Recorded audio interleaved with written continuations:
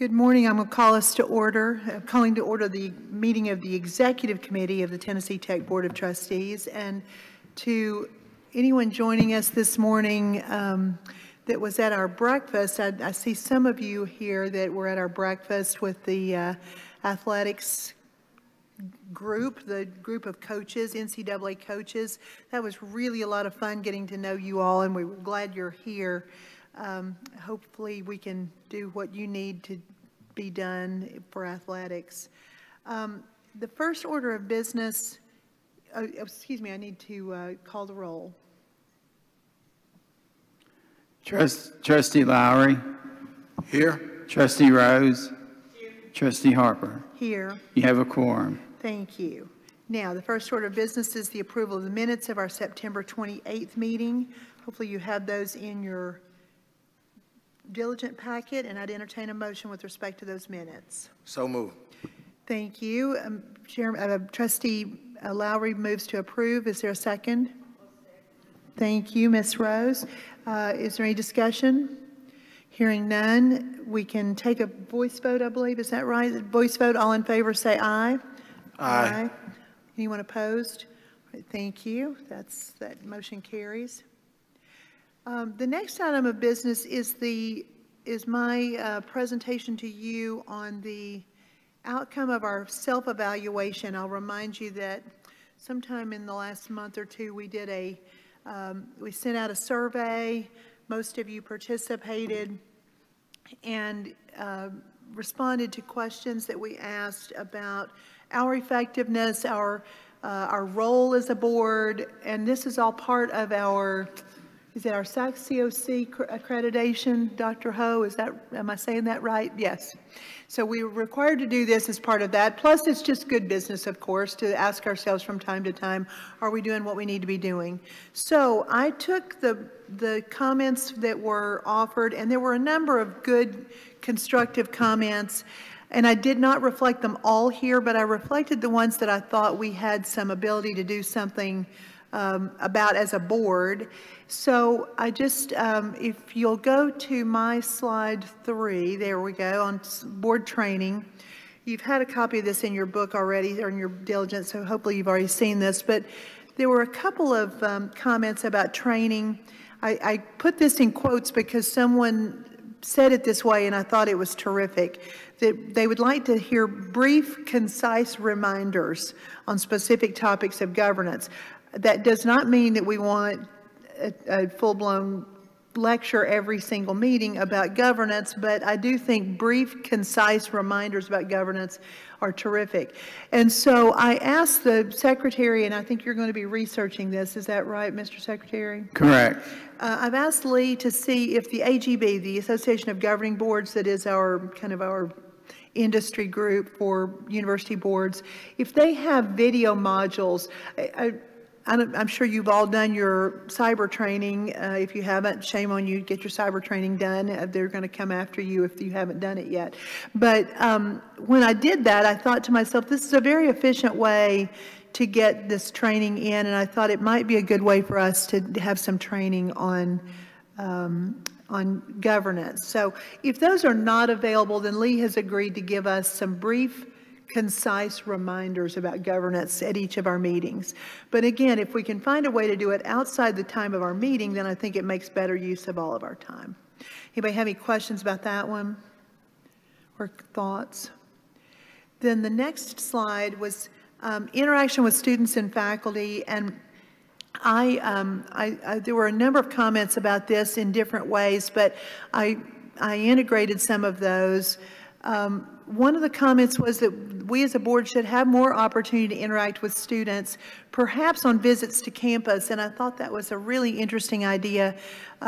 We've done that before. We took a tour of a res hall. It's been a couple of years now, I guess, since we've done that. We've had a couple of those opportunities, but I think as we move forward, we need to find opportunities through our social event time that we do the night before the board meetings. These are not times we're going to deliberate. This is stuff where we just need to get out and see what how our students are living, maybe have lunch or dinner at the cafeteria or something like that. So I thought that was a good comment. And then the second comment here is one that I haven't spoken to the provost directly, but I think you got the message, and I got the feedback that you were good with this. I've asked the provost to consider having each of our deans, this was a comment actually from one of our board members who suggested that we hear more from the actual faculty, the deans, the chairs, those kind of things. So I thought we also had some questions about how are we measuring success of our faculty, and I thought, well, this is a good opportunity to let our deans tell us how they're measuring success. So I'm going to ask that starting with our next meeting in our Academic and Student Affairs Committee, Ms. Rose, if you're okay with this, I'd like for y'all to incorporate, and we'll probably give you some kind of a template so we have consistency across our presentations from our deans. But it'd take us a couple of years to get through all the deans, doing it one dean at a time, but I think that would be a good way to do it. We'll let the deans tell us about their approach to evaluating effectiveness and then what they're seeing, what are the outcomes of that, both with their students, with their faculty, and with the alums.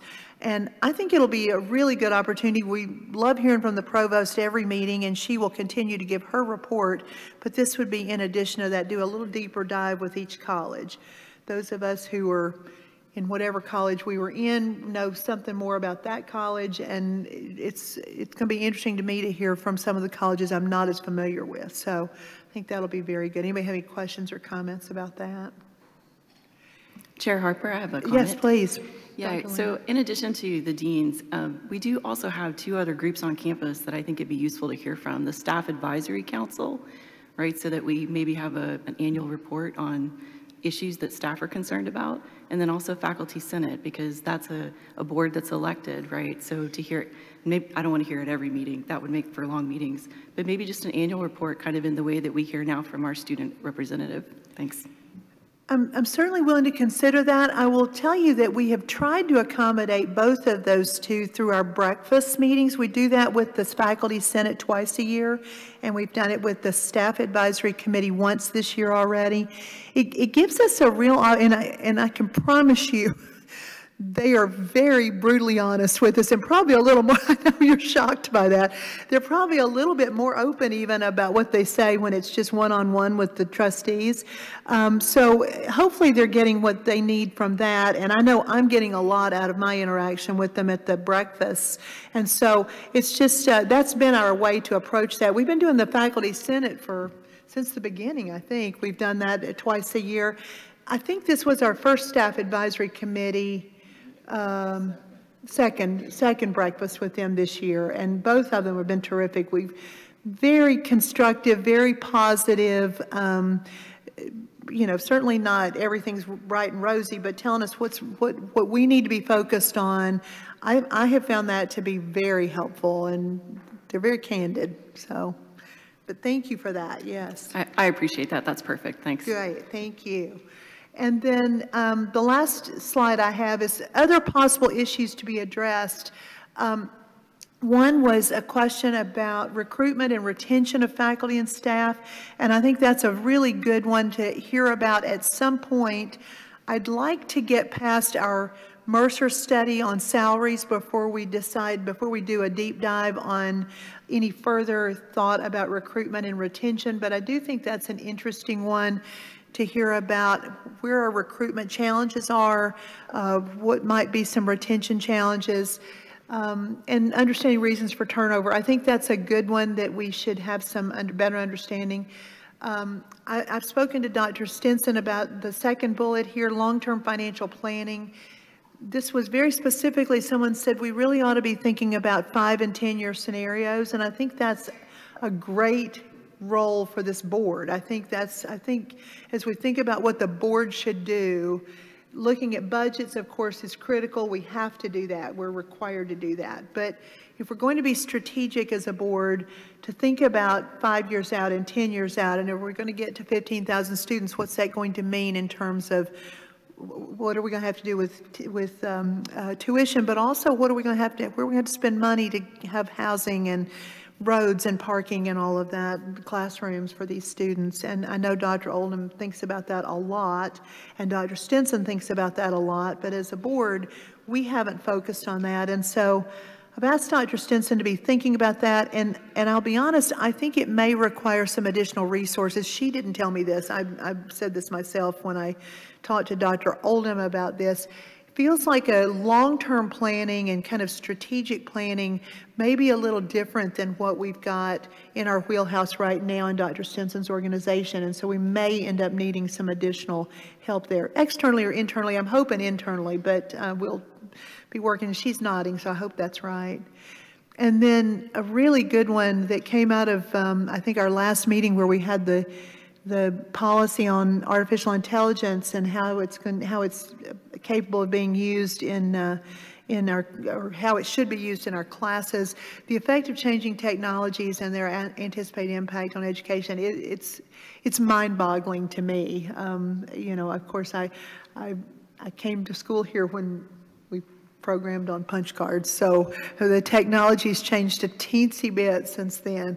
But this is a step function time in higher ed, and the ethics around all of that, and the challenges for our faculty. I was, as most of you know, I taught for 9.5 years here as adjunct, just one little class a semester, but it gave me a great taste of what some of the challenges are when you're dealing with really smart 22-year-olds. They are really smart, and they are really clever, and they have really good ideas, and they also know how to work around the system if they have to. So it'll be interesting to see how we adapt to this new world of AI and all of the things that come with it. So that'll just be one that we'll be thinking about. So those were the things that I heard about in the surveys that we did. Again, if you don't see your specific comments here, I promise they were noted, and I've spoken with the president about all of them. But I think these were the ones that I felt like had kind of a headliner impact. Is there anything anybody else wants to say or offer? All right. Well, then I will shut up. That was a lot of rambling by me, and I'm sorry. I think our next, and so we'll do another one of those surveys in 3 years? At least 3, but we can do it more often if so desired. Okay. But no later than 3 years from this year. Okay, very good. All right. If there's no other business on that, then the next item is there any other business to come before the committee? Hearing none, I will call the executive committee adjourned. And I will turn the podium over to Chairman Rose to chair the Academic and Student Affairs Committee. Thank you, Chairman Harper, and good morning. And we will call to order the Committee of Academic Student Affairs Committee. Secretary Ray, will you call the roll, please?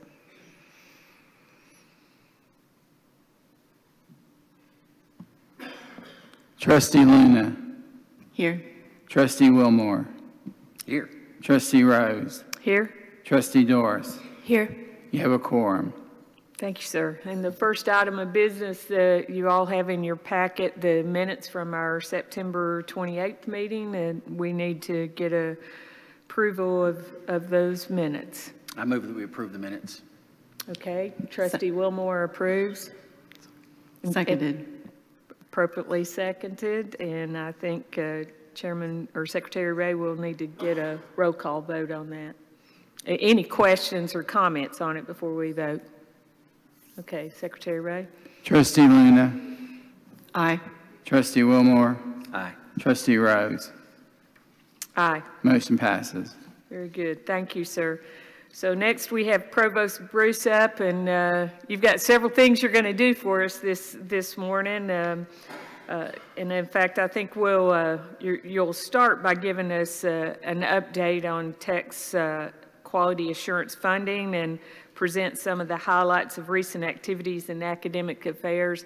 And then you'll go into about 4 different policy recommendations that we'll have to get roll call votes on each of those. But so just take it over and go through it all. Thank you, ma'am.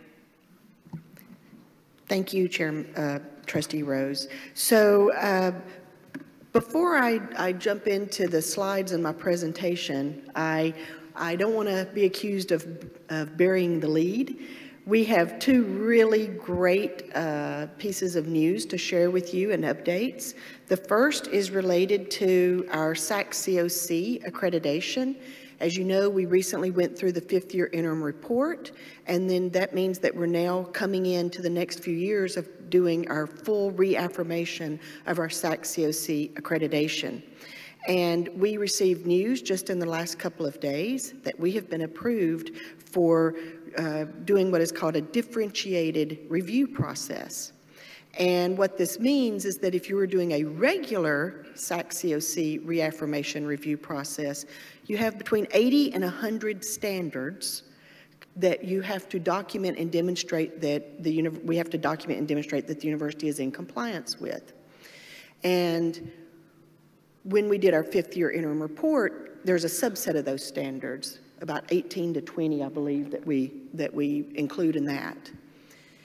With a differentiated review, we do the number of standards that we have to demonstrate compliance with goes from somewhere between 80 and 100 down to 40. And so this is very good news for the university. And, you know, it'll still be a tremendous effort to do all of our self-study and the preparation for the reaffirmation and the site visits. But this will lighten that load significantly and really is a testament to the quality and the stability of the university.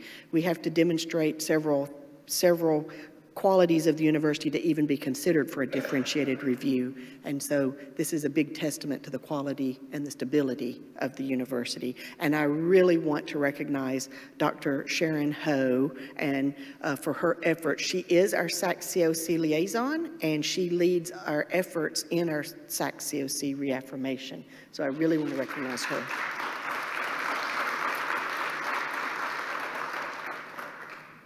And she's our secret weapon. Yes, she is. And speaking of that, I have some detailed information in the presentation, but I really want to just highlight right out of the gate that our quality assurance score, which is a score that we have for that we're scored on by the state, by THEC, in regards to the quality of our academic programming. You know, that score can be anywhere from 0 to 100, and this year we scored a perfect 100. And to our knowledge, we are the only university in the history of this being done in the state. This quality scoring has been going on for approximately 40 years. So, and this quality assurance score that's on the basis of 0 to 100, I do believe we are the first and only university to have scored a perfect 100 on the quality of our academic programs.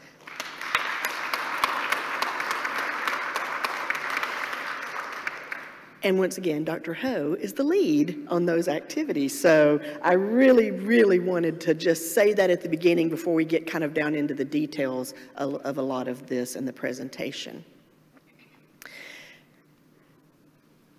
So the first item I would like to present to you is an update on our performance metrics, the quality assurance score being one of those. As you might recall, in 2021, so about 2 years ago, we held an informational session for the board where we went through a detailed presentation and discussion of how we define and measure success of academic affairs. And for me as provost, when I'm defining success of academic affairs, I go back to the mission and vision statement of the university, and I ask the question, are we meeting the needs of the state? That is, are we educating and graduating students in disciplines that Tennessee needs? And are we supporting the government and industry and citizens of Tennessee through the application of our expertise through research and outreach? And so these metrics are really based, that's the heart of why these are the 4 key metrics that we use. And so we measure virtually every aspect of what we do in academic affairs, but all of those measurements roll up into these 4 key metrics. The number of degrees how many students are we actually graduating with degrees, our quality of our academic programming, the research and development expenditures is a key metric for that research and service arm of our faculty role. And then the 4th metric is fiscal gain. It's the revenue divided by the instructional cost. And a good rule of thumb is that's typically should be around 2, which means that for all of our E&G funding, the budget to operate the university, we're spending about half on instruction and directly on instructional costs. And so that fiscal gain is giving us an indicator of how cost effective we're being in academic affairs. How well are we using the financial resources that we have that are to drive those other 3 metrics.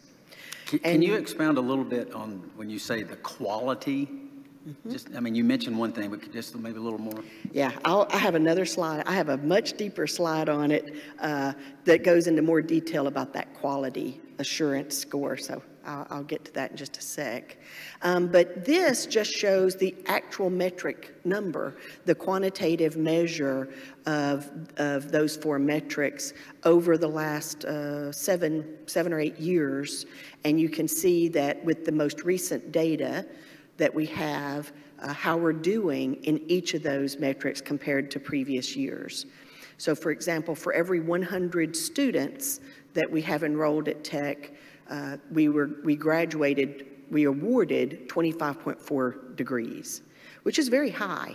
That means our students are progressing and through their program and actually reaching that point of being awarded a degree at a good rate. The quality assurance score, you can see that. We went up to 100 in this most recent score.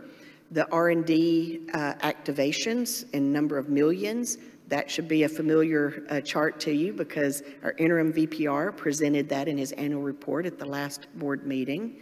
And then that fiscal gain is pretty high at 2.27. So we're doing those 4 metrics, we're doing very well. And hopefully these slides are starting to look familiar to some of you because we did it in the informational session and then each year I give you an update on exactly how we are performing in those 4 key areas. Provost Bush, can I ask a question? Mm-hmm. If you look at the degrees per 100, there was a big step up from 2015 to 16. Can you explain? That's a huge step up, and I'm just curious. It was fluctuating a little bit even before that. Yeah. It was kind of fluctuating. If I had shown you like 10, 20 years, it was hovering around 22, 23, and then we did have kind of a little jump there, and we've been able to sustain that. Part of that is the even that jump from kind of in the last couple of years, I believe is related to our flat rate tuition model. Yeah. So, putting extra emphasis on retention and student success and academic success of the students is a big driver in that, keeping that degrees per 100 students at that level. If I could add to that real quick, I'm glad you clued in on that, Fred, because to me, this is one of the most critical metrics in terms of efficiency of operation. I mean, that's really telling us how efficiently we're graduating students, which means that they're finishing with quicker and with less debt. So I'm glad you picked up on that. And I do want to say one thing before I get to trustee sites. Those are undergrad degrees. So that's 100. I should have had that. That's not just students, it's undergraduate students. Yes. That goes to my question. It would be helpful to me and maybe some of the other board members if we could see the formulas that you use to come up with these numbers. The formulas for... In other words, you're saying we've got 50, So the degrees per 25.4. 100 students, it is really taking just the student enrollment for the fall census day, and then looking at the total number of degrees that were awarded during that academic year, and then dividing it. And the quality assurance score, I'll go into more detail. That's a complicated formula. R&D activations are simply just summing up how many grants and contracts were activated in a given year. And then the fiscal gain is taking the E&G revenue straight out of the budget that's presented to you each year, and then the instructional costs that is presented, and simply dividing that. But the quality assurance is a more complicated formula, and that is a THEC formula. So they have a score sheet, and they score us, and then you accrue points up to a possible 100. Does that help answer your question? So it would be helpful if we had that on the screen so we could see how you got to your number. I think it's on the next slide, Johnny. Okay, yeah. I think So that- on this here for the quality assurance, so really I want to dive into this a little bit more. And this is the same slide I present every year at this kind of late November, early December meeting. And each year I update what was our score for that year, and then what was the average for the other LGI institutions. So on the left-hand side, the metrics that drive the quality assurance score are based on this point system. And so senior exit exam, we require when students are applying for graduation, undergraduate students are applying for graduation, they take a standardized exam as a part of that application, and the exam is designed to measure critical thinking skills.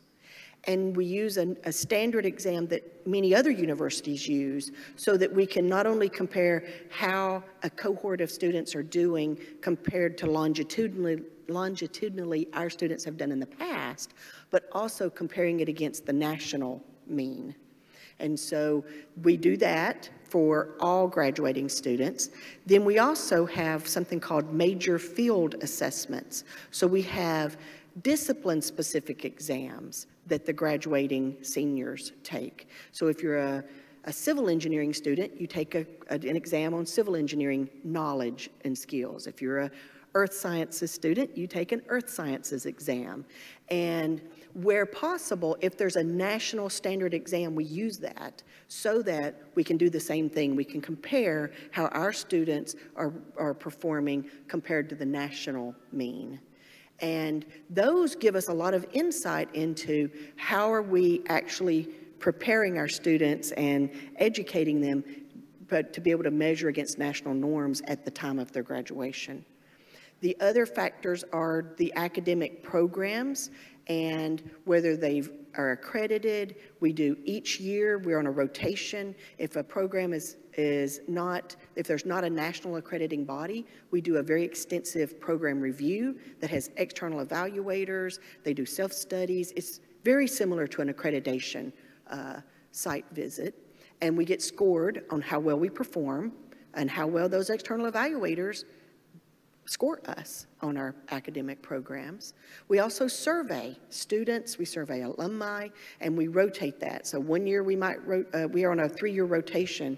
So this most recent year, we surveyed alumni, and we use the same survey over and over so we can look across time, what are the alumni saying about their experiences here, but we can also compare it to the national mean because we use a survey that many other universities use. And so if you just kind of continue down through there, based on all of those activities, we can accrue points up to a maximum of 100. And last year at this time, I was very proudly presenting to you that we scored a 93. And at that time, I didn't know yet what all the other universities had scored that had not been made public. I can now tell you that the average for the LGI universities was 88. So we scored a 93, and the average in the state was 88. This year, as I said, we scored a 100. I don't yet know what the other universities have scored this year to know what the state average is, but I'll report that to you next year at this time. So to me, the value of all of this is the continuous quality improvement that it drives us toward. You know, taking the outcomes of those program reviews, the evaluator comments, survey student comments, and alumni comments, we're using that to continuously improve our programming and our academic programs. To me, that's the primary value. The secondary value is it really does equate to funding from the state. And so the way that works is if you scored a perfect 100, then that next fiscal year, whatever the state appropriation was, you get a 5.45%, kind of a top off on that.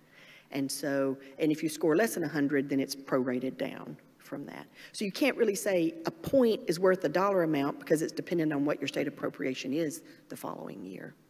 But you can see that last year's score of 93 resulted in $3.2 million in quality assurance funding from the state. And that's really just a part of our performance-based funding that we receive from the state.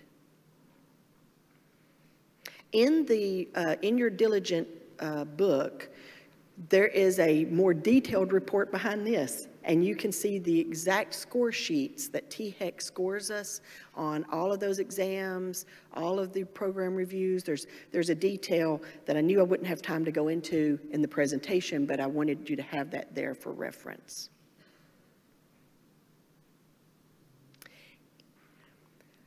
So switching gears a little bit, I want to highlight some faculty out of the College of Agriculture and Human Ecology, and I'm highlighting 4 faculty today. Mainly, I chose these faculty because of their key contributions in 2 new BS programs that you as a board approved for us to launch in 2022. So the new BS in Design Studies, we took 2 concentrations out of our Human Ecology Bachelor of Science and created with your approval, a Bachelor of Science in Design Studies. And Mr. Gunnels and Dr. Uphull play a very key role, not only in doing that, but in proposing it and then actually operationalizing those plans. Last fall, we had our first enrollments in the Design Studies program, and that was 76 students. And this fall, it's already up to 119. Now, part of the reason for pulling those concentrations out and creating a standalone program was to give it more visibility and to help with recruitment and enrollment, and that has resulted in very positive results. Mr. Gunnell and Dr. Uphull are here, and I just want to tell you a little bit about them. Mr. Gunnels is a 2-time graduate of Tennessee Tech, and he did his graduate work at Virginia Tech in architecture, and he leads the architecture and interior design concentration in that degree program. And that means doing the curricular overviewing the curriculum, updating courses, teaching courses, and leading that effort. And one interesting thing that he shared with me was that he has really incorporated the capital projects on campus into the courses that he is teaching. So for example, his students he's taking his students regularly through the Ashraf Islam Engineering Building construction site and incorporating that into the courses. So our many construction projects on campus are benefiting the students in that program. And Dr. Uphull is an associate professor in human ecology. She just was promoted from assistant to associate this summer. She was one of the people in the group of faculty that you approved to tenure, and she is leading the fashion merchandising and design concentration in the BS for Design Studies. Her BS, Master's, and PhD are all from Virginia University.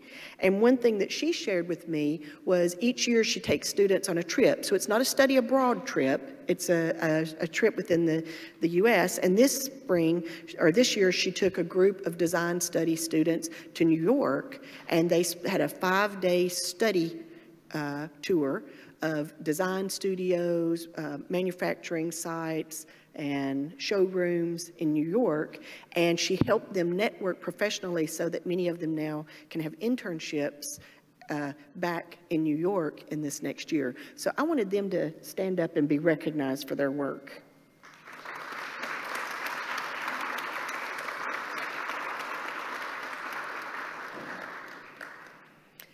And the other two faculty are Dr. Ayers and Dr. Bohay. They are key contributors, and there are many faculty that participate in both these degree programs, but I'm highlighting some of our more junior faculty who are playing key roles. They are key contributors to our new BS in Animal Sciences. And that was also launched in 2022. Started out in fall of 2022 with 50 students enrolled, and this year it's already up to 102. So it's also being very successful, and in no small part to the contributions of these two individuals. Dr. Ayers joined us in January 2022, and she has degree BS, Masters, and PhDs in Animal Science and Food Science from Ohio State and West Virginia University. Her area of specialization is poultry science. She spent much of her first year standing up our new Poultry Science Research Center. And if you've not had a chance to see that, it's a very impressive center. We had a state grant and a grant from the Appalachian Regional Commission to build that facility and equip it. And she really put in a lot of work in standing that up as a brand new assistant professor, which is a very impressive feat. And she's already had several funded projects, research projects, mostly funded out of industry. For example, Koch Foods and Mill Park Industries has funded her to work on water additive products to reduce salmonella in broiler chickens. And so she's including undergraduate students in those research projects. And the other faculty is Dr. Sienna Bohay. She is also an assistant professor, and she joined us in August 2021. Her degrees in animal science and animal nutrition are from Texas A&M and Kansas State. And she really focuses much of her effort and attention on the relevance and rigor of the courses in our pre-vet program and infusing new instructional technologies and undergrad research in that program. So they are doing a fantastic job, off to a great start as faculty here, and I wanted them to stand up and be recognized.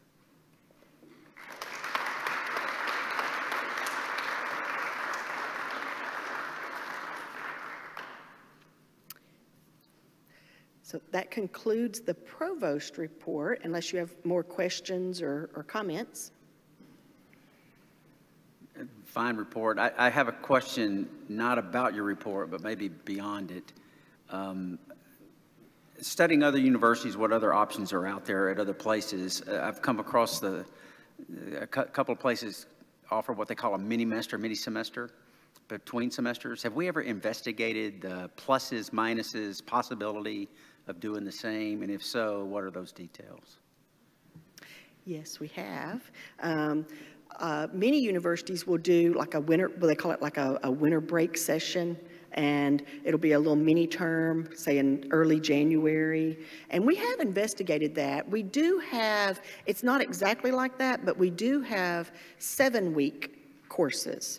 And so we do have courses that are offered over a 7-week period. And so when you have particularly graduate students or non-traditional students that aren't full-time students, they like to take courses in series, not in parallel. And so these 7-week terms help them progress through their program without having multiple courses at one time. They also help with students that maybe have struggled academically, had to drop some courses, need to pick up courses, and that halfway point, there's still a 7-week term with some courses available to them for that. So it's not exactly what you're talking about, but we have looked at that, and if I'm not mistaken, before my time, we did have some winter terms at some point, I believe, in the historically, but I don't know. That might, if we did, it was before my time. Yeah, one I'm familiar with is just like a week to a week and a half, I think it is, at the end of the semester, the fall semester, where, and not to say that, you know, some courses are more conducive to quick learning than others. If you're writing a bunch of term papers, that doesn't work, but like a history class or something like that, that's a requirement for a degree, is something that maybe you can knock out in a week and a half. I know the example that I know of, it's like 7 hours a day, every single day, and they march through, and that way they're able to pick up, catch up, do those type of things, which is very beneficial, as you would guess, for those students. Well, we do have a Maymester, and that is a mini term. I forgot to mention that. We have a Maymester. So at the end of the spring term, we have this mini term before the summer sessions start. And that mini term is often where we do study abroad, we do courses that maybe require a lot of field work, so you're going to be out in the field all day, every day for, you know, for a couple of weeks at a stretch. So we do have a mini term at the end of the spring semester that's called the Maymester. Then we go into summer terms. Okay, well, is it worthy to ask the question, is it worthy to maybe look at it a little deeper and see if those might be options that we might want to incorporate? Maybe look at it a little more? I would be very happy to do that. Okay, that'd be great. Yeah, let me just, and I think it's a great idea, and I'd love to do more of it. Let me just share with you just a little bit of some of the challenges around this. Some of it's financial aid related, because the timing of financial aid and requirements there. Sometimes it's the grade reporting issues that get into it as far as timing and accounting for the grades. But we do try to be very flexible, and actually the timing's good because as we move to implement eventually a new student ERP system, I think it could be even more flexible. So I appreciate that. I'm excited about the work these professors have done. It's a wonderful program. One of the reasons we set this up, as you recalled earlier, was to improve or increase the number of students coming to Tennessee Tech. Do we know what that is, and are these students that are growing into this department coming from outside the university, or are they coming from the university? Excellent question. And so that first year, it's a mix of that first year of fall 2022, someone who was already, say, in the animal science concentration and said, yes, I want in the full animal science degree program. So they may have switched their catalog to the newest catalog, and they switched. So they were really coming from internal and switching. But we saw through, and I don't have the data right in front of me, but looking at our fall applications and admissions of new freshmen, both of these degree programs had a significant increase in freshman apps and admits into those programs. So they're definitely growing from external too. Since that was one of the main reasons the board set up these new programs, could we see that data when you get a chance to send it to us? I'm more than happy to do that. Thank you. I would like to return, this is Trustee Luna, really quickly to the degrees per 100 students. There's that jump, and Trustee Lowry asked a question about why that jump is. One of the things that happened that year, right, or around that time period, was hiring Provost Bruce and also President Oldham. There was a real push towards retention. So that's the time when faculty were asked to please start tracking attendance in classes, identifying freshmen who were maybe struggling, and making a true effort to retain those freshmen. And as someone who taught big 150-person classes, I can tell you, tracking attendance for 150 students is a challenge. So I want to point it out here because to me, that tells me that what we are doing is working and that effort was worth it. So other faculty who are still doing that, I want to, anyone who's watching this, point out it's working and it's doing good. Thanks.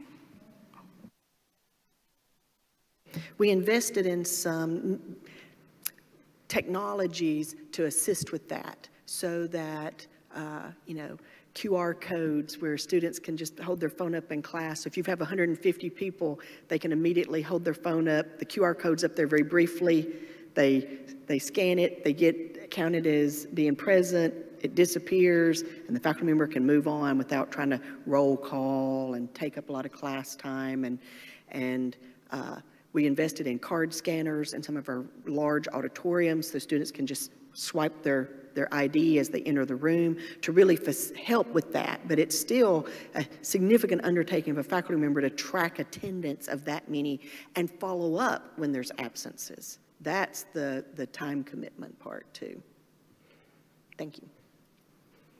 Any other comments or questions? Provost Bruce, I'll thank you for recognizing the professors that are here today, and particularly because they're from the College of Agriculture and Human Ecology, which I'm a proud graduate. I had to bring it in, and I noticed Dean Smith's back here, and I'm proud of that college and proud of all of y'all in it. Trustee Wilmore will know who I'm talking about, but I remember the quote of Krista McCullough, and she said, I touch the future, I teach. And what you all do to the students is incredibly important to this organization. We're all from a governing standpoint, but you're where the rubber meets the road, and you have the impact on the students every single day, and the difference you'll make in their life. When they're my age, I promise they'll still remember it. So thank you for what you do. And I really want to recognize Dr. Melinda Anderson and Dr. Baer, the chairs of those two departments, and Dean Smith, because they really work hard on the recruitment and retention of these faculty. And so you can see the quality of the faculty that we are recruiting and hiring into the faculty lines. So next I want to go on, I don't have any more slides, but moving on to the next agenda item. So your next agenda item can be found in tab 4 on page 33 of your diligent book. So tab 4, page 33. This is an update on the new academic programs previously approved by the Board of Trustees. And I give this report each year at this particular board meeting. We just update it with new data. And so we refer to this as the post-approval monitoring. So if you hear me slip up and use the word PAM, I'm really meaning post-approval monitoring. We just throw that jargon around in our office so much I'm likely to say it. We monitor new programs, new degree programs, for a period of 5 to 7 years. And we monitor enrollments, numbers of graduates, and we compare those actuals to what we projected when we were proposing the degree program. And we monitor the progress on achieving accreditations as well. So based on these PAM reports, anywhere that we find that a newly launched degree program isn't meeting our projections or is struggling in enrollments in some way, we go back and start reviewing. Well, maybe we need to relook at the admission criteria.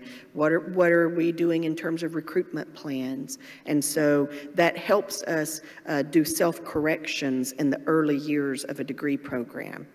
And so that table, if you kind of look at any one page, you kind of move from left to right across that table in terms of when things were approved through the different shared governance processes, when the board approved, when THEC approved.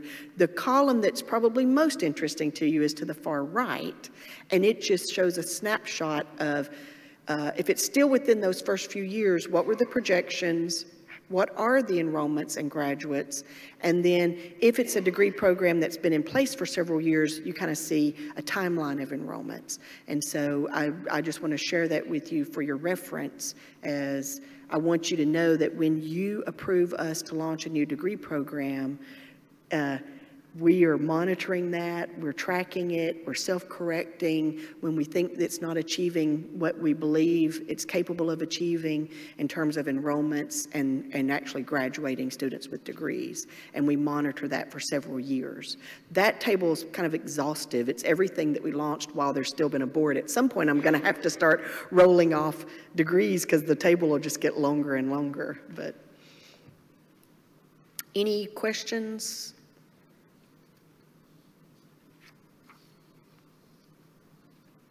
If not, I'll move on to the next agenda item.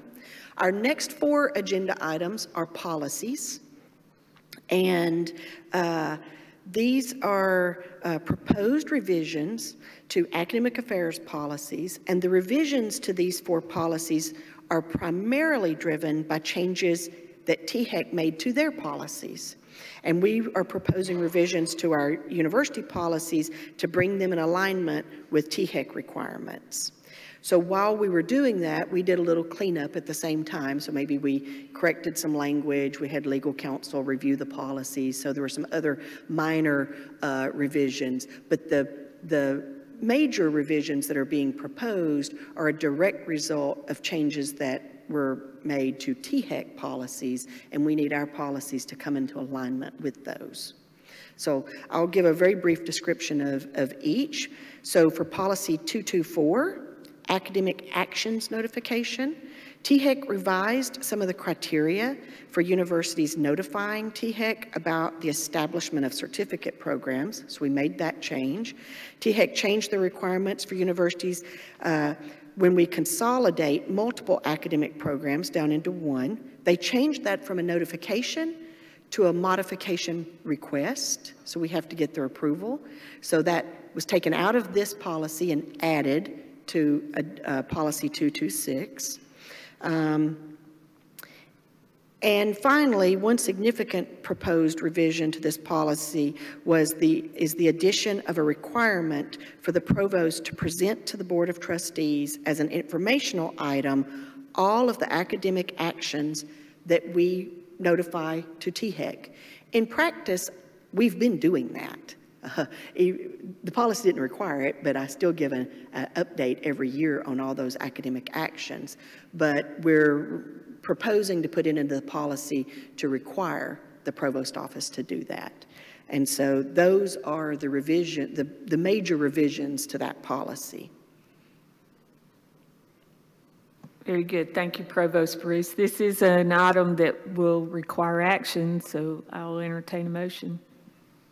I'll motion that we take policy 224 and put it on the boards, give it to the board for approval via the consent agenda then. Okay, motion by Trustee Wilmore. Seconded. Second by Trustee Luna. Is there any discussion? Seeing none. Secretary Ray, will you take the roll? Trustee Luna. Aye. Trustee Wilmore. Aye. Trustee Rose. Aye. Motion passes. Very good. Thank you. Policy 225, proposed revisions are related to new academic programs. So as you likely recall, when we propose a new academic degree program, it's a 2-phase process. So we have the pre-proposal, which we call an LON, a letter of notification, and a full proposal, which we call a NAP, a new academic program proposal. And in the past, THEC required the Board of Trustees to approve both the pre-proposal and the full proposal. And this board delegated the approval of that pre-proposal to the Academic and Student Affairs Committee, so that only the full proposal went to the full board. THEC changed their requirements till now only the full proposal goes to the board. Honestly, because feedback from me and other universities was that it was kind of causing confusion. When the board would feel like, well, didn't we already approve this? Well, that was the pre-proposal. And sometimes there can be 6 months, between the full pre-proposal and the full proposal, and it does get a little confusing. So they removed that requirement, and we mirrored that in our policy.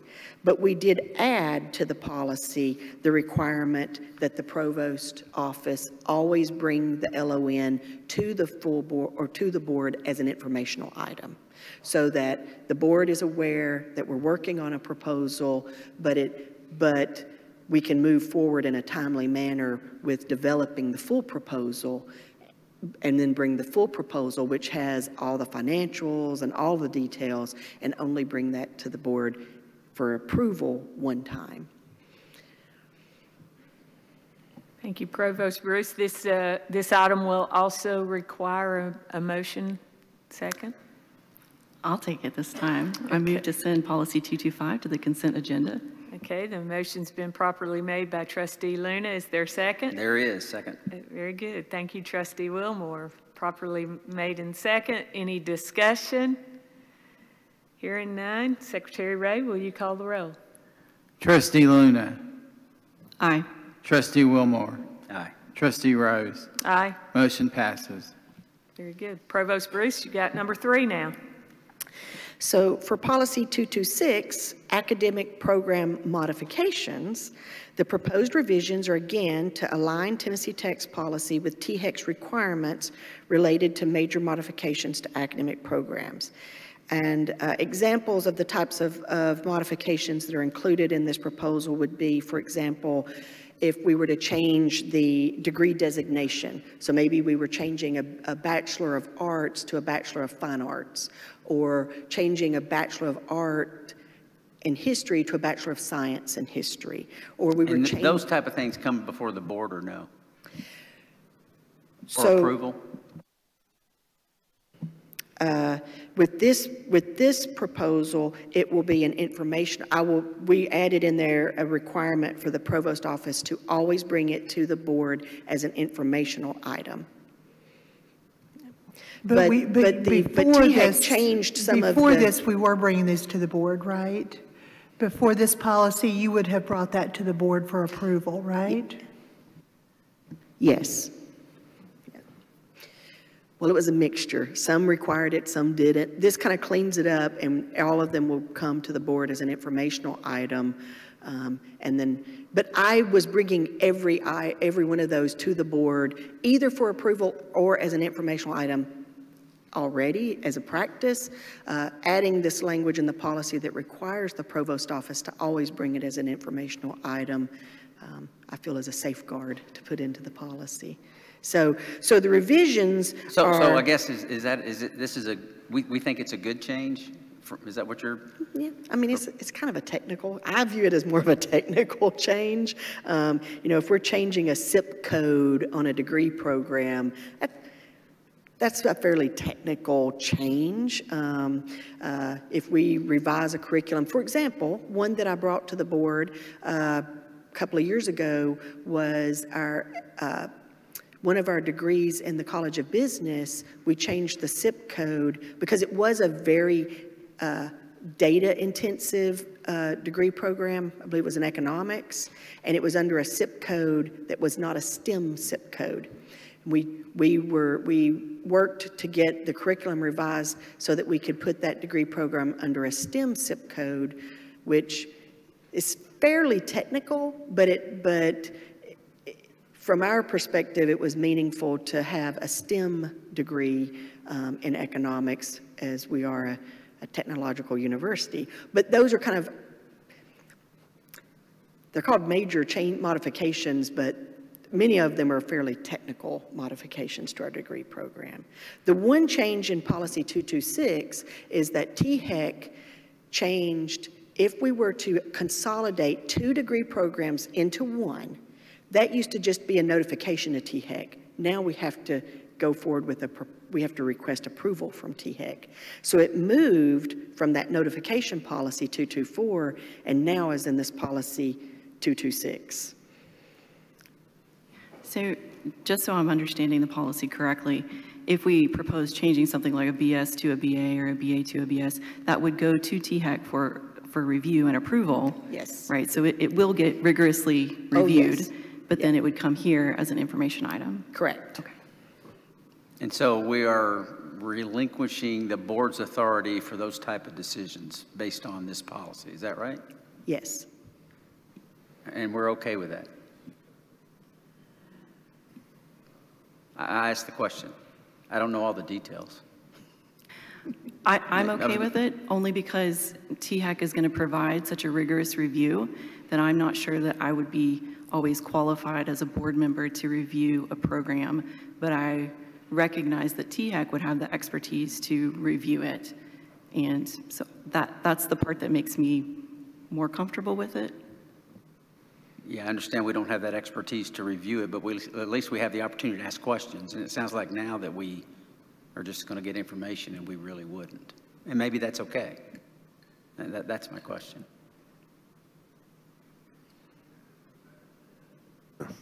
I don't have strong feelings about it one way or the other. I certainly would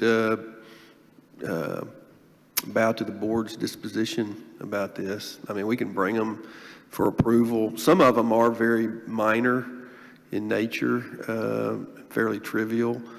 Some might not be quite so trivial. And to be honest, I guess my thinking has changed a little bit on this because there's some movement at the state level about what THEC's role in all this is going to be in the future. And so that, that changes my thinking a little bit too. We used to have a board of regents, right? And we went to a board of trustees so the trustees could oversee the specifics of this university or the specifics of the given universities. And it sounds like in this case, THEC is going to make some decisions that normally we would make, and maybe that's okay in this setting. I just want to make sure that that's the case. Just a question about it. Is this, as I read it, an alignment with new THEC policy? So is it as if they're requiring us to do it and we're, no? They changed their policy to not require us to take it to the board. And so we just aligned our policy with their policy. But if we wanted to keep the decision at the board level, we could. Absolutely. Absolutely. And that's my question. Yeah, Do we want that? And I don't have enough information to make the call myself. I don't know. That's why I'm asking the question. I mean, I don't have strong feelings one way or the other. To me, pros and cons are some of the things like changing zip codes, changing degree designations. You know, they're fairly technical. Others are not. So, for example, pulling out a concentration and standing up a new degree program is not technical. To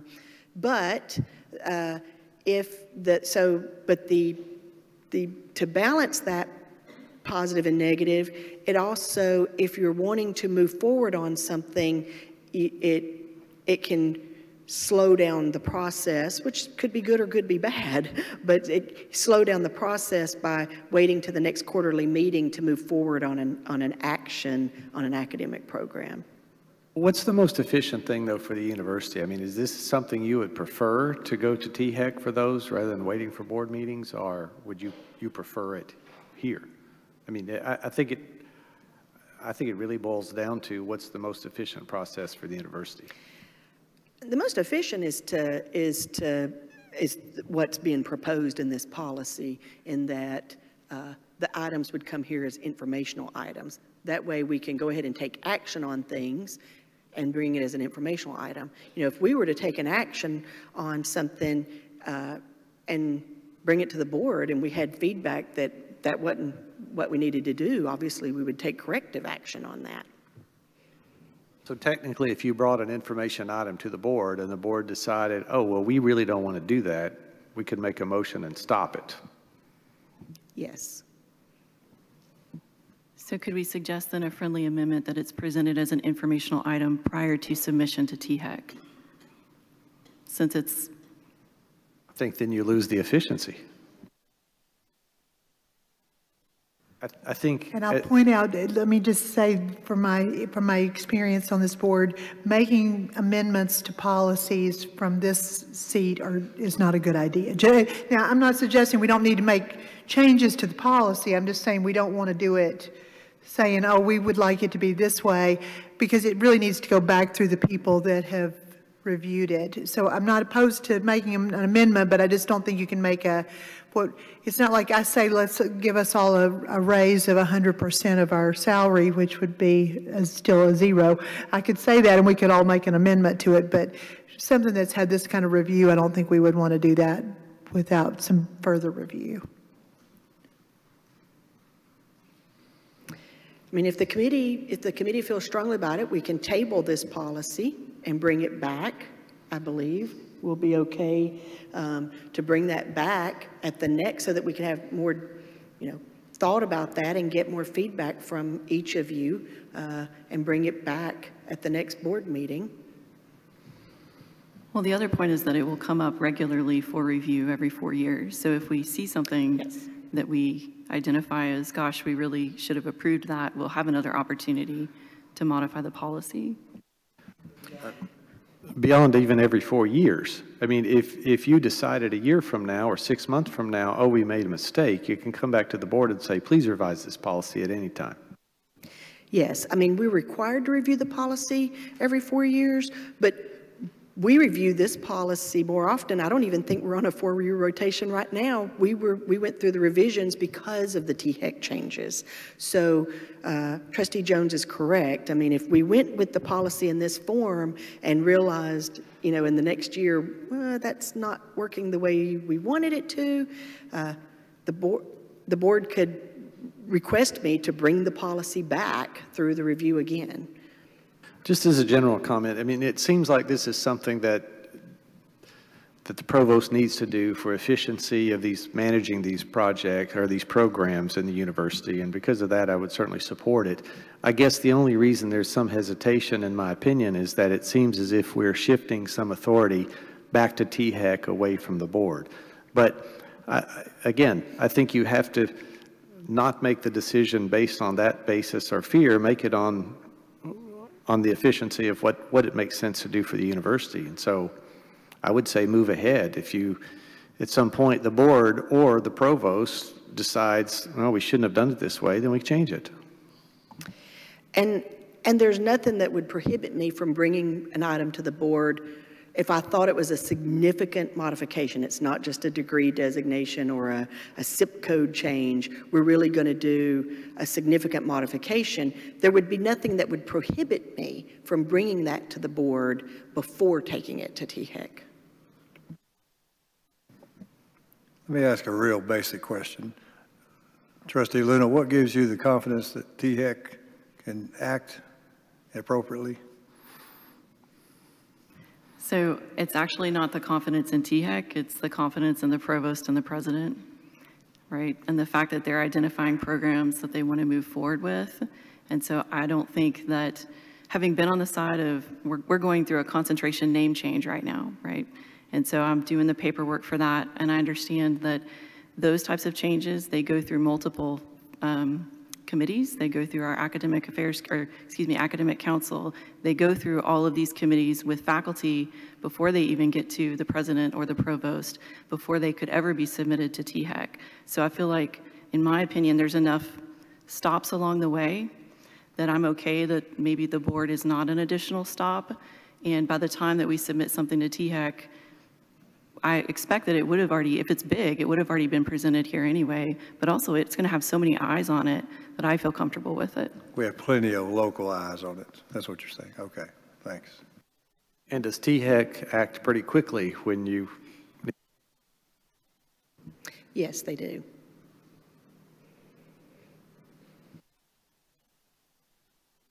Good discussion. Any other comments or questions? I'll just wrap it up. I just want to make sure that we are not relinquishing authority that we need to have over this university. And it sounds like, based on the discussion, that in most instances that this change would not affect that. And where it might affect it, then we can step in and intercede if we needed to. That's what I'm hearing. Is that right? Yes. And while we're relinquishing that authority a little bit, we can pull it back. Exactly. Okay, thanks. I appreciate the discussion.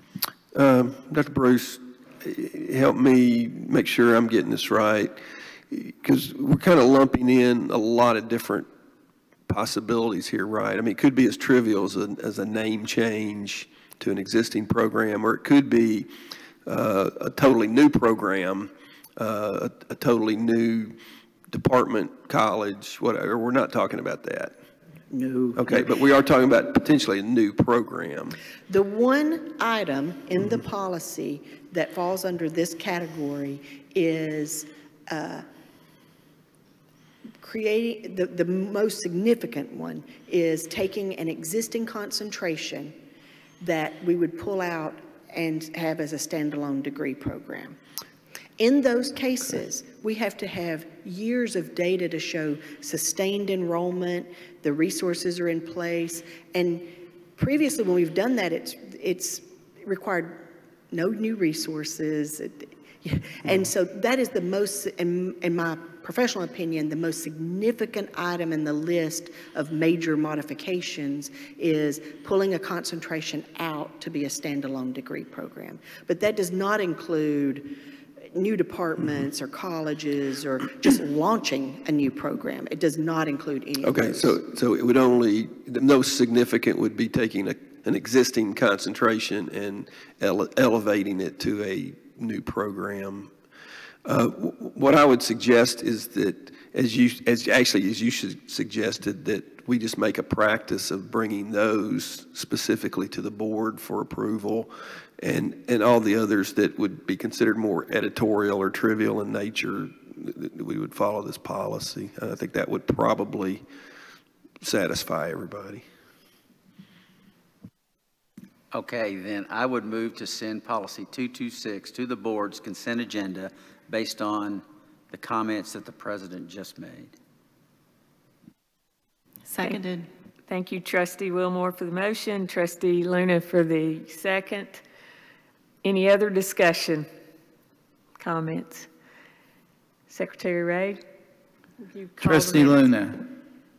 Aye. Trustee Wilmore. Aye. Trustee Rose. Aye. Motion carries. Very good, thank you. And I think you have one more now, Provost Bruce. Yes, policy 227, and that's in tab 8 of your board book.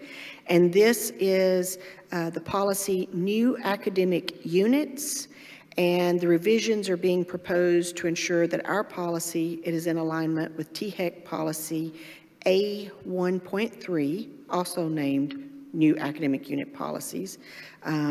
These revisions clarify the approval processes for establishing new academic units, and I don't have my glasses on to read my notes, sorry.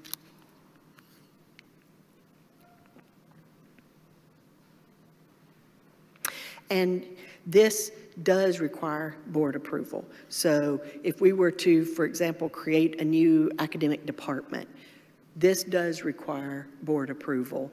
And that was not altered in any way, but the language in the policy was revised to clarify the process. For example, in the past, it didn't have language about what if we brought it to the board and the board suggested revisions. There wasn't anything in the policy to address that. And so most of the revisions, the significant revisions in this policy are really about clarifying the processes, the approval processes. But this one does retain it still requires board approval to create a new academic unit. Thank you, Provost Bruce. I'll entertain a motion. I move to send policy 227 to the consent agenda. Thank you, Trustee Luna. Have a proper motion. Second. Second from Trustee Wilmore. Any discussion, comments, questions? Secretary Ray, will you call the roll? I do have one question, Okay. please, Mr. Chairman. Yes, sir. It looks like to me on page 2 of policy Roman numeral 5 that it says that the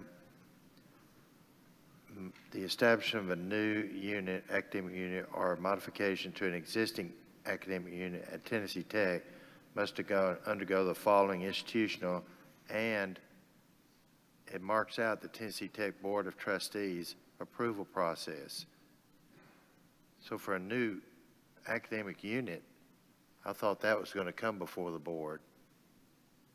But according to the changes made, it marks us out, the Tennessee Tech Board of Trustees, approval has been marked out, and it has to go to the president, the provost's office, and Just a clarification, up in item number 2, it defines the Board of Trustees as the board. So where you're referring to, it's simply removing the words Board of Trustees again and replacing it with the board. The board does mean the Board of Trustees. Yes, I mean, the marked up, the redlined version is so, to me, it's hard to follow. If you look at the non-redlined version, the clean version, and you look at section 5B, and then it steps 1, 2, 3, 4, 5, the 5 is where the request is brought to the board for review and approval. okay, thank you. Good discussion, and thank you all both for paying close attention to that, but good point. Any other discussion, questions?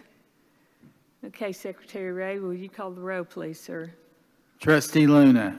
Aye. Trustee Wilmore. Aye. Trustee Rose. Aye. Motion carries. Very good. Thank you, Provost Brooks. You did that very efficiently and effectively. Thank you very much. Well, we're honored today that we have John Liu with us live and in person, and welcome to Tennessee Tech. I hope you're loving it thus far. He's going to give us an update on the research and economic development, and glad to have you with us. Thank you, Chair Rose. Honorable trustees, first of all, let me share with you how happy my family and I are to come home here in Tennessee Tech. I use the word home not lightly, being the first generation immigrant. Perhaps Trustee Wilmore can share with us similar feelings when you were in space. We truly mean the Southeast, coming back to Southeast. We have been to Midwest, Northeast, and Southeast. We regard the Southeast part of the states truly like home. And coming back to Tech, it's truly coming home. So I would like you to know that, because we're very, very happy to, and we're grateful to you to give me the opportunity to serve as a VP for research here at Tech. Because this is my first meeting with the trustees, I would like to share a little bit of my background, but there are two messages from this picture. One, that education, college education, is a game changer. Secondly, research is the accelerator. So you can see that's my home. So I grew up in the cave, shown in the picture of 6 siblings of mine, and I say college education is a game changer. 3 of us made it to the college. We're doing great. 3 of my siblings did not make it to the college. They are still in that poor village, living in the caves.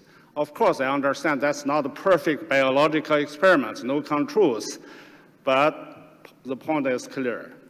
A little bit of my background: I did my college education in China, in Northwest Agricultural College, studying plant pathology. Did my graduate education at the University of Minnesota, studying in plant pathology with master's, then PhD in cell molecular biology. After that, I served for 22 years in various capacities at Auburn University in Alabama, so including serving as faculty, center director, associate dean for research, associate provost, and associate vice president for research. So in 2017, I get a phone call to apply for a job in Syracuse, and which I did, and then initially served as its VPR. Then I was called upon to step in as interim provost, and after that serve as VP for international strategy very briefly before I came on board October 1st. Obviously, I'm a researcher. You can say I'm not going to talk about those numbers.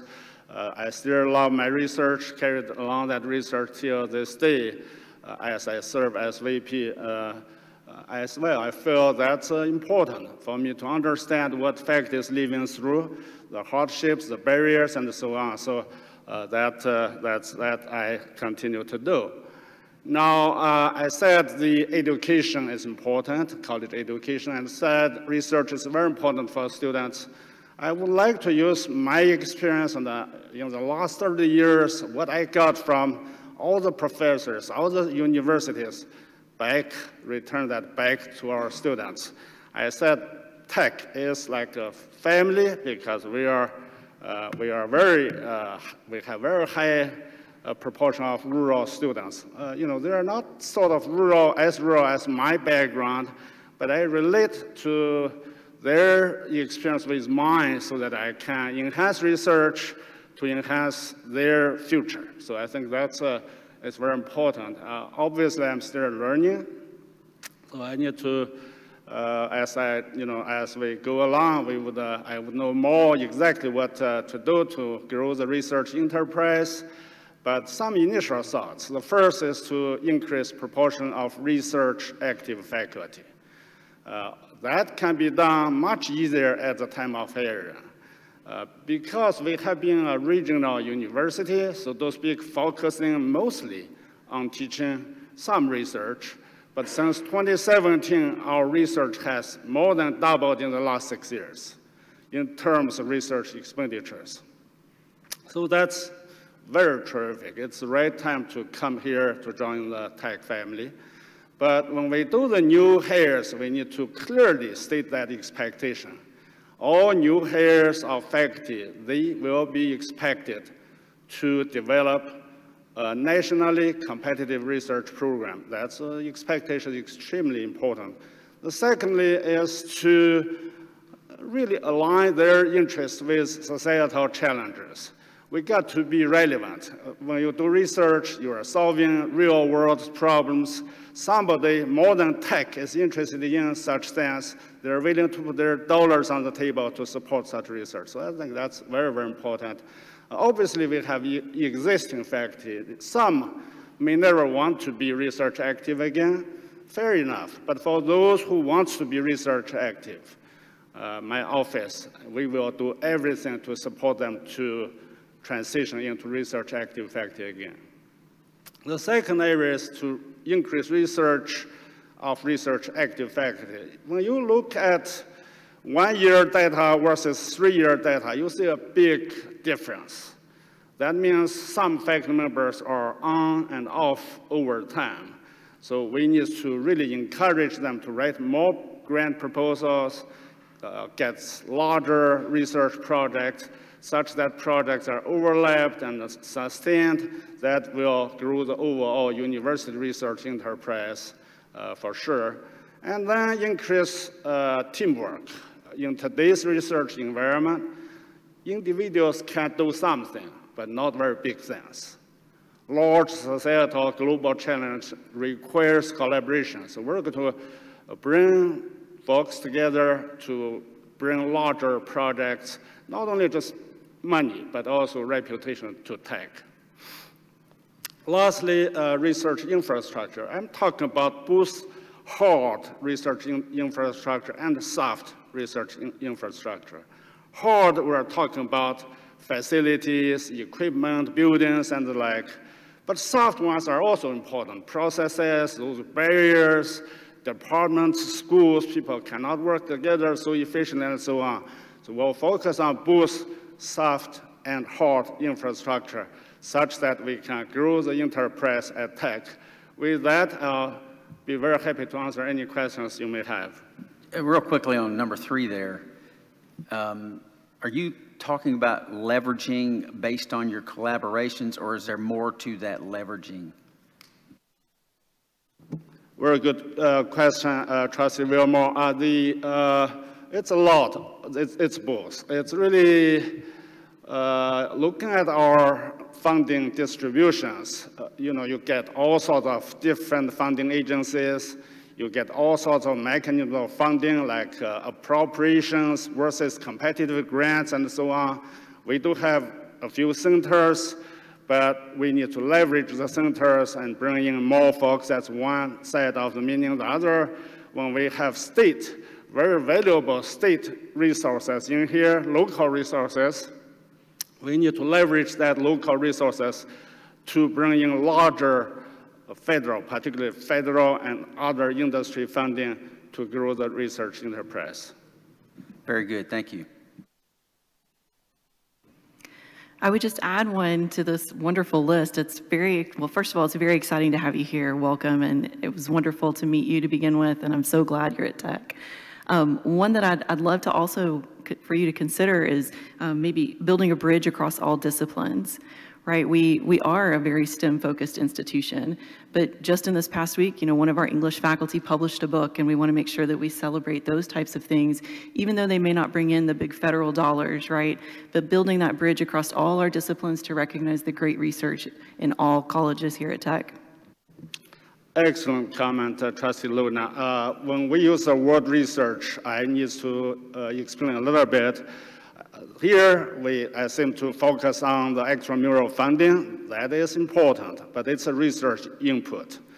Most often, extramural funding are more concentrated with STEM areas, but we do have many faculty members working with arts, social sciences, humanities, and other creative research areas. So we want to value and appreciate all research forms.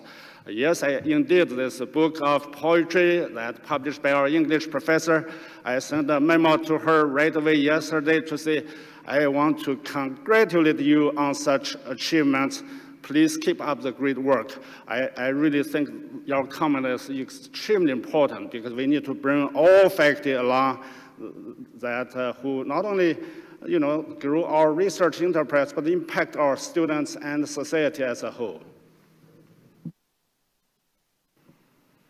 Any other questions or comments? Dr. Liu, great presentation, and again, welcome.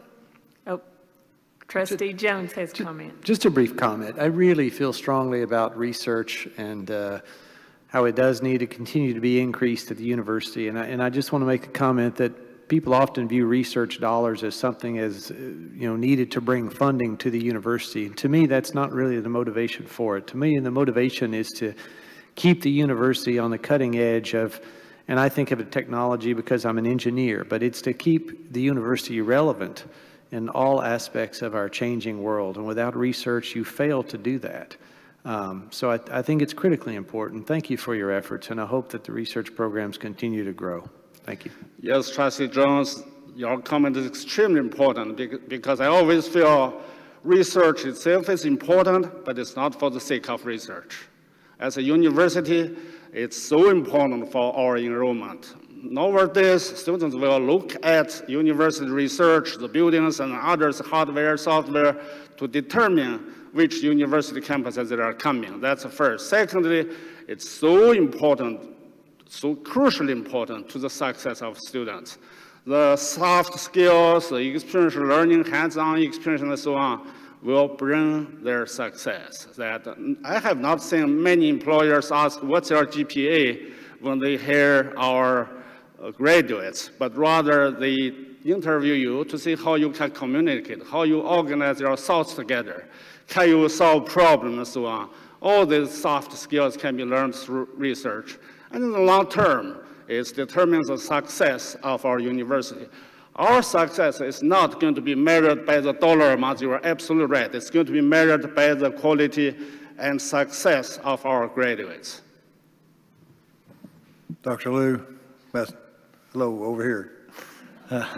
Sorry, it's hard to know where it's coming from. So we're very fortunate to have you here. Do you go personally and visit with all the professors and department heads? Because your enthusiasm is infectious. So I think, and I know emails are great and Zoom and so forth, but you personally going to visit and meeting everybody, I think would really support what you're trying to do. Thank you, Trustee Lin. Yes, I'm visiting as fast as I can with the department and colleges. Very good comments.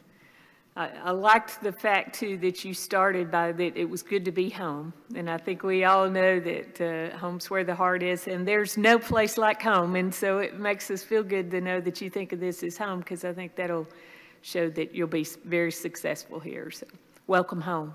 Welcome home. Okay, next we're going to go to Christina Mick, and it's time for the annual update on the center update for mental health services. So did I skip something here? Yep. Thank you, Trustee Rose. I'm just here to introduce Dr. Mick. Okay. We're doing great work in the Division of Student Affairs, and today Dr. Mick will be giving you some data on our programs and services offered through the Counseling Center. She does this on an annual basis, so this is very important to the work of the university, but also at the state level, and so that the board can hear updates on what's working at Tennessee Tech. So without further ado, Dr. Mick will come forward. Thank you.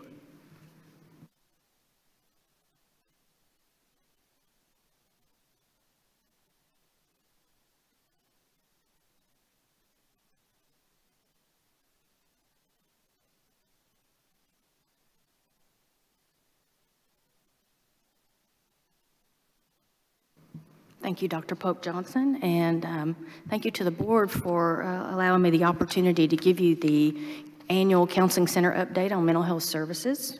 I'm happy to report that I would say 3.5% of the university is using the services, and we're doing some great work up there. Before I dive into the data, I would like to set some perspective and some context for you of kind of where our students are coming from in terms of their youth before coming to college.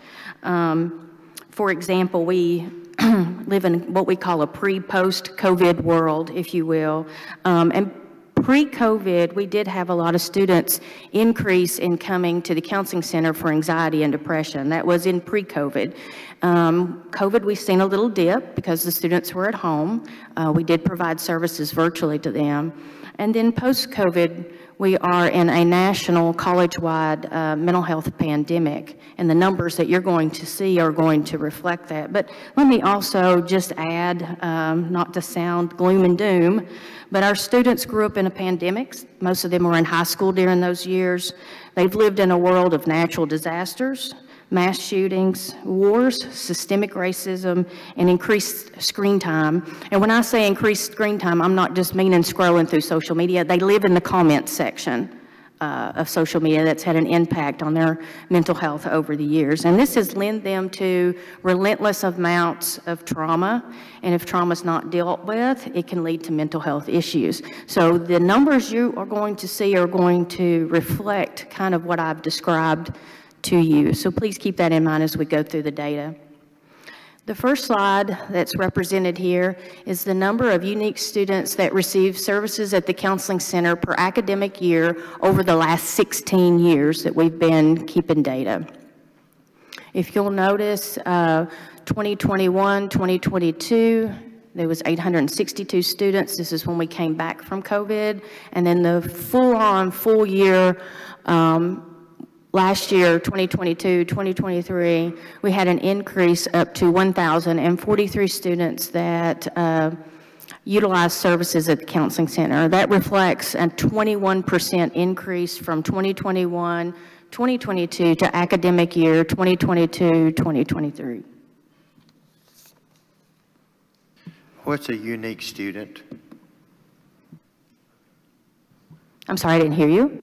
What is a unique student? A unique student is identified through our electronic medical records that anyone that checks themselves into the Counseling Center, and then that data is tracked through the electronic medical records. So if I was one student, but I contacted you 5 times, that would be 5 people on this list, is that correct? Not necessarily, no. There would be, if you contacted the center 5 times, that would be 5 different sessions or 5 different contacts that's tracked differently. But you'd be one unique student. That's the definition of one unique student, is you are the student and you've had 10 sessions or whatever. So in this case, we've got 1,043 in the year 22-23, 1,043 different students at Tennessee Tech contacted. Are those sessions or are those students, Dr. Those are students. The next slide is the number of sessions.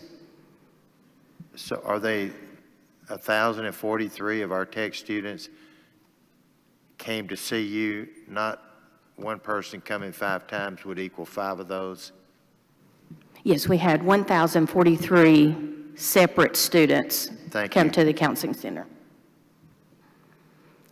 The next slide is the number of counseling sessions per academic year for the last 16 years.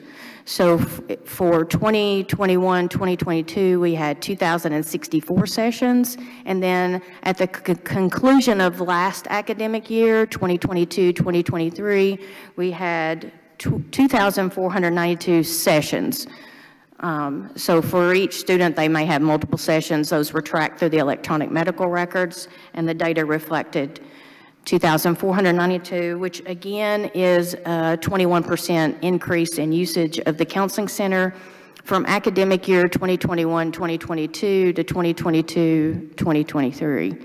And I will add here that we are now fully staffed.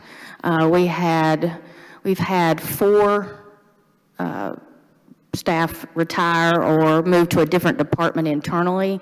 And so now, 2022, 2023, we're fully staffed with 6 licensed counselors, 1 admin, 1 GA. The GA is a doctoral level student who is under supervision and sees clients. And then we have one of the licensed counselors is a new position that we put into place in 2021, 2022, and that's a clinical coordinator. The clinical coordinator helps us with first-time appointments, crisis walk-ins, supportive check-in appointments. I'll explain a little bit about those in a different slide, but those are short kind of check-in appointments, and does a lot of follow-up and tracking, referrals, and care navigation for the department. That case management piece frees up our counselors to do more one-on-one time with students that come into the center. Can I ask just a quick question? The numbers that we see for students, how does that compare to the broader society, and just as far as the percentage of folks that are receiving services and the increase that we've seen post-COVID? Are college students more susceptible, or just that's just where we are from a societal standpoint?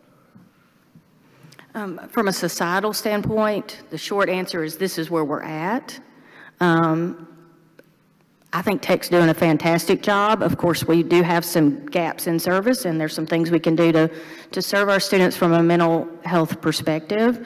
But I will say that I do have some national and state numbers for you on another slide, so I can give you some comparison. But just to jump ahead a little bit to tell you how well we're doing in most areas is, you know, each year I report on this, and I typically get a question about substance use. You know, how is that addressed here on the university?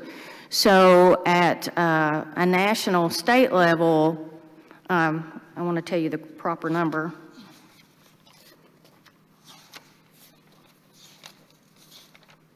At the state level, according to the Healthy Mind Study, 60% of university students are using alcohol. At Tennessee Tech University, I don't have that data per se of how many students are using alcohol, but I can tell you we see a handful of students at the counseling center for anything substance use related. So I can tell you as far as prevention goes, we're doing fantastic. As far as some of the other issues that are nationwide, we're doing very well, as you will see in some of the numbers going forward. I hope that answers your question. I just had a question. Looking at the first 2 charts, for example, 19-20, you had, or let's say 18-19, you had 600 students, but yet that year, 18-19, you also had the most counseling sessions. Is it, I mean, I'm assuming that this data would be somewhat skewed by the capacity of the counseling center. So, you know, if you had enough counselors, maybe all of these numbers would have been higher. And in some years, due to limitations of capacity, your numbers may be lower. So can you just generally give us some idea of how much your counseling capacity affects these numbers? In other words, if you had enough counselors, would these numbers be much higher? Actually, I think that's an absolute excellent question, and this is a conversation that I had most recently with Dr. Pope Johnson, is we can't outstaff the issue. If we had 10 more counselors and the students knew about it, they would come and come and come and come, because we're in a nationwide national mental health pandemic. I think if we added more staff, which I do think we need, I think we need to be real strategic about how those would be used. But the students, what they really, really have expressed to us and what they've shown us through the data is they want on-demand services. They want to be seen in the moment right now. And so we may have 6 or 8 counselors a day and 6 or 8 walk-ins a day with them sitting out in the lobby waiting. And if we had more counselors in that moment, they would be coming and coming and coming. So I don't think we can outstaff the issue. I think we just have to be strategic. So to go back to your capacity question, we do have some things in place that I will speak about to expand the capacity. But we've had 6 counselors for quite a while. If you will see in 2020-21, when we were all working virtually, of course there was a dip. The other thing I would point out on capacity, in 2015, the counseling center was awarded a $280,000 suicide prevention grant, and it was a 3-year grant. And we received lots of funding and resources and programming from that grant. So if you look at 2015, 2016, 2017, although we did have a climb, it wasn't a big climb until the grant ended. Now, I'm not saying the ending of the grant caused the increase in students, but we were able to kind of be more stable when we had more funding and more resources in place during the grant period. I'd also like to jump in from a student perspective here and say that the counseling center has all of these services, like Dr. Mick said, on demand, but they are booked for those current appointments until January right now. Like a student, if I went in right now, I wouldn't be able to get an appointment until January, correct? That's correct. We're booking appointments at the end of January right now. We stay 4 weeks out for follow-up appointments, and initial appointments are 6 weeks out. So we do not have enough capacity as it is right now. Yes. Do you have the capacity to respond if you feel, or any system in place to respond if you feel there's a student in dire need? I mean, risk of suicide, that kind of thing? Yes, we have an on-call counselor every day. So every day of the week we have an on-call counselor from 8 to 4:30, and we tell students you don't have to have an appointment to be seen at the counseling center. Ideally, that's nice to have an appointment, but anybody can walk in and be seen on demand immediately in the moment at the counseling center. Now, if our on-call counselor's in with someone else, you may have to wait in the lobby a little bit, but we do make sure that everybody is seen and taken care of and they're safe. Dr. Mick, it's reassuring to me to hear what you said about the substance abuse and that it's not as severe as we might think that it could be in other areas. But I heard a discussion the other day about the long-term impact of the pandemic, and particularly on the students that were high school juniors and seniors at the time that occurred. And the discussion was that the junior year of high school is kind of like the bellwether tipping point in high school, and that's where students develop that emotional maturity, the resilience, the capacity to deal with stress and problems. The junior year of high school more than probably any other year. And those students that missed their junior year of high school missed that educational component of life. So they're now in college. Are you seeing the impact of that in a way that's obvious to you all in the counseling center, that they didn't go through that experience their junior year of high school. Now they're in college and struggling with it. I think that's an excellent comment, and one that should be noted is that what we are seeing at the counseling center and what is reflected nationwide is some loneliness, lack of connection, and social anxiety. The American College Counseling Association, I went to their conference in March, and they listed nationwide the top 3 issues that college students are experiencing is social anxiety, and we are seeing that. The students are coming in wanting to connect, but they're a little anxious about it. But according to the Healthy Mind study that I'll reference again, number 3 for the state and number 3 nationwide was loneliness. I think that loneliness and social anxiety can be correlated together when we're talking about the pandemic and how the students received the pandemic on a social and a connectiveness level. But I will say this, that's not one of the top 6 reasons they come to the counseling center at Tennessee Tech. They do come for that. But that is not one of the top 6 reasons. They do want to be connected. But as I've mentioned, I think when we have programs and events on campus, such as lighting up the quad, that fosters engagement, the students learn how to be more social, they learn how to engage, and they're more mentally well and confident and resilient, and then therefore they're able to be successful on campus.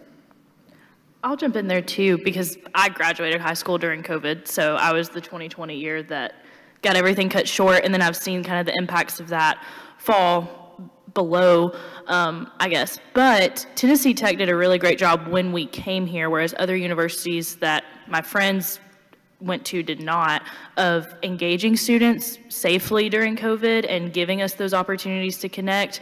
And not to say that students are not still impacted, because obviously by these numbers and by the counseling center, like numbers increasing, students are obviously still impacted by the pandemic. Definitely impacted me, definitely impacted many of my classmates. But Tennessee Tech did a great job of when we came to college, we still had that connection, whereas students at other universities did not.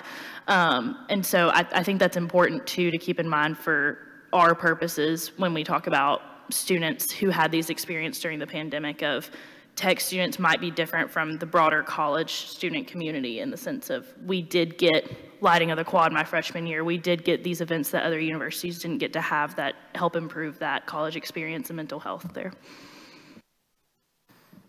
Let me drill down on something you mentioned about substance abuse and alcohol and so forth. And then I thought you said we're very fortunate we're not following the norm or the status quo with maybe other colleges or society. Is that what I heard? And if that's the case, why are we doing so much better? Yes, that is what I had mentioned, and that is just based on students reporting at the counseling center. Now, there may be some things going on that's not reported, but based on what we see at the counseling centers, we see maybe 4 or 5 students a semester for anything substance use related. And I think we do a really good job of 2 things: prevention work. Like I said, we got a $280,000 grant in 2015 to 2018, and our counseling center used that to focus on prevention. So, and I think Dr. Stephen Seiler just got a prevention grant well out of the sociology department. So we do a great job of prevention. The other thing that I would add, again, circling back, is I think we do, as a university, a really good job of engaging our students. And supporting our students. I mean, the lighting up the quad, we do a phenomenal job at Week of Welcome, engaging the students, the new freshmen coming in, alerting them to all the new programs, and then we put on events. We had the event in downtown Cookeville this year where we engaged students and collaborated with the city of Cookeville to show our students that they're supported. I think that helps with the social anxiety, the loneliness, fostering a sense of connection where students don't feel like they need to rely on substances to feel like they need to be successful. So we're doing our part, it sounds like. But I guess we can also credit maybe the type of students that are attracted to Tennessee Tech, that they're more serious and they're here for maybe more than just for what they can get out of it, but what they can put into it. I think that's an excellent comment, and I will follow that with some data I was working on actually last week. I don't know if you're, and I don't want to open another can of worms, but I don't know if you're familiar with the Adverse Childhood Experiences survey or scoring that's done a lot of times in counseling centers or health centers. But we give the students that come to the counseling center an opportunity to take that ACEs score. And an ACEs score is scored from 1 to 10. The closer you get to 10, the higher you're going to have health issues, predicted you're going to have health issues down the road. So I ran the data. I wanted to see how our students were doing. And out of 77 ACEs scores from last year, the average score was 2. So that tells me our students are resilient. Our students have grit, and that's a term that comes from Dr. Angela Duckworth, who's done a lot of research on resilience and grit. And so, yes, the students that are coming to Tech are resilient, and I will add, maybe some of the reason the numbers are high is because they feel comfortable coming to ask for support and help at this community, campus community, where they feel supported and engaged and feel like we can give them the support they need to continue to be resilient and have the grit that they need to be successful on campus. I know we need to move on because you have a lot of slides here, and I'm excited to see some of, maybe excited is not the right word, but I want to see some of this other data. But I think, building on what Trustee Lynn just said, our students are self-selecting this university because we are that small town university, right? If you want the big football games, the drinking, and sometimes we think like, we wish we had more Greek life. Maybe it's good that we don't have a super active Greek life system because our students stay really focused on their academics. So I'm proud of our students for how they're scoring on those things, that they're feeling safe and they're coming to the counseling center, they're seeking help when they know they need help. I think those are good signs. Thank you for that comment. That's an excellent comment. And like I said, 3.5% of the university is using the counseling center, and I know that's going to increase as we go forward.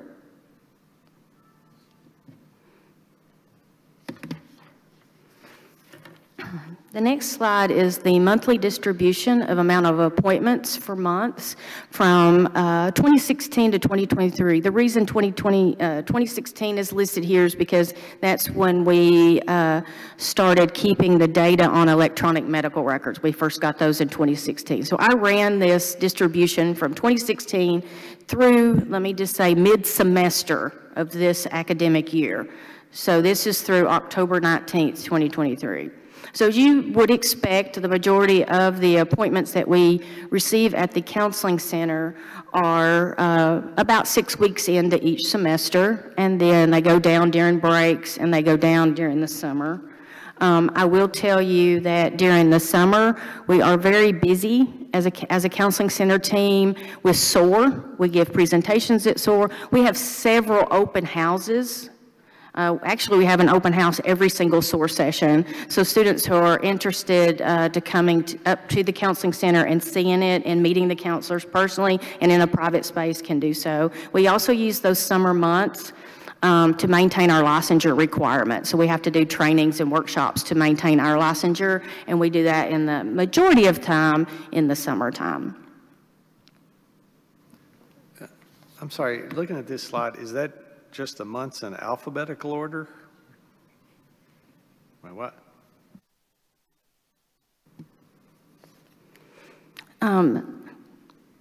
Those are distributed by alphabetical order.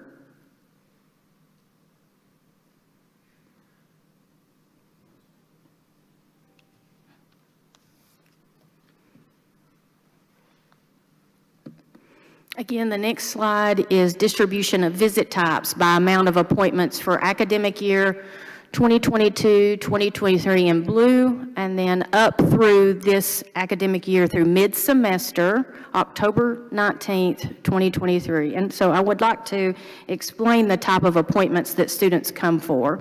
Again, students do not have to have an appointment to come to the counseling center. They can walk in anytime from 8 to 4:30 and be seen immediately. And then, of course, we have our after-hours crisis hotline that we activate at 4:30. Holidays, weekends, any gaps that the university's closed, the students have access to a counselor. But we have intake appointments, which are first-time appointments. We have follow-up appointments. Those are regular appointments that students can make after an intake appointment. We have crisis walk-ins where a student just can walk in either for that they're in crisis or they need a rapid access, and I'll explain what a rapid access is. They have supportive check-ins. Again, those are 15, 20-minute appointments that students can engage with our clinical coordinator in between appointments. Like I said, right now, to get an appointment is 4 weeks, but our clinical coordinator has space for students to schedule if they need something in between, just a little supportive check-in. And then the non-FTF, those are non-face-to-face contacts. Those are collateral contacts. Those are phone calls, secure messages, things to provide continuity of care for student care. So I'll circle back to the crisis walk-ins. So up to October 19th, we've had 137. Of those 137, 46 appointments are we call those rapid access appointments. So rapid access appointments are 30-minute, non-urgent, targeted topic appointments that the student comes to us and may want to process something. And we will meet with them and support them and work through that 30-minute appointment with them. The other appointments were actual crisis appointments. And we defined mental health crisis as a student who we feel is in danger of harming themselves or someone else. They may have had some sort of immediate trauma and they need support, or they're not able to function or go to class. And so in those circumstances, we have a crisis counselor available to meet with them immediately, and then we will get them the help that they need, whether that's on campus or off campus. The most important thing is to make sure the student is safe and taken care of in terms of what they need for treatment so that they're able to get back to their academic success and student success.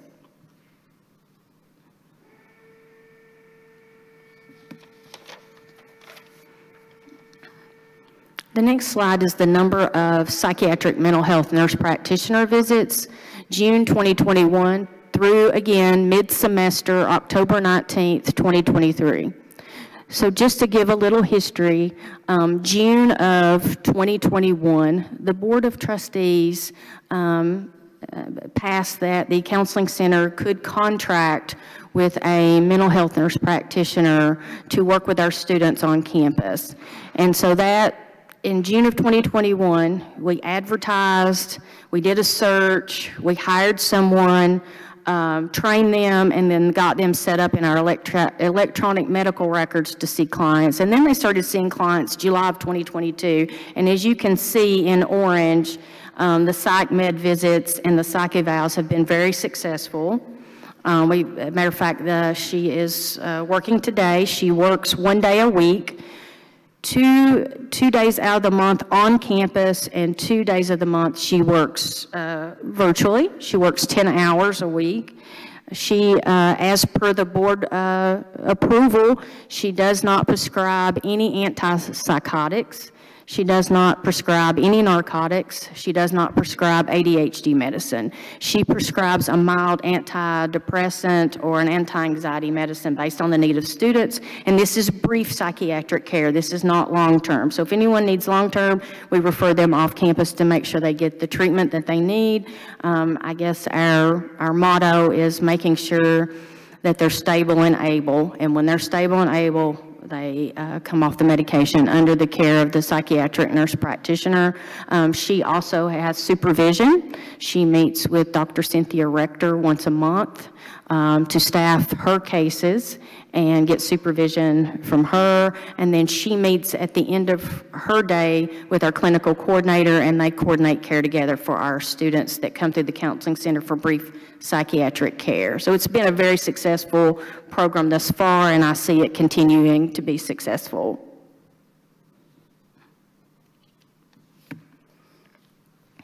The next slide is describing or reflecting our Mantra Health resource. Mantra Health is a new resource that we got in 2022. The idea, we're talking about expanding capacity, the idea of purchasing or contracting with Mantra Health was to expand the capacity of our existing services to our underserved students. And some of these underserved students may include non-traditional students, our athletes, sometimes our education majors, can't come because they're student teaching during the day, and some students just prefer telehealth. And so we got this service to fill those needs. It's a telehealth service. It also provides medication management under the parameters of our other psychiatric nurse practitioner. Thus far, from October 19th, we had 31 signups. I'm happy to report that as of this week, we've had 51 total signups, 40 of those for counseling and 11 of those for medication management. And Mantra has provided us 56 therapy sessions this fall, which has been a really helpful thing for the student body. The student satisfaction rate for Mantra Health is 4.8 out of 5 stars, as they have reported back to Mantra, and then Mantra reported to us. And their follow-up scheduling rate is 90.9%. So students are really appreciating the Mantra Health services that's being offered to them. It's a wonderful resource.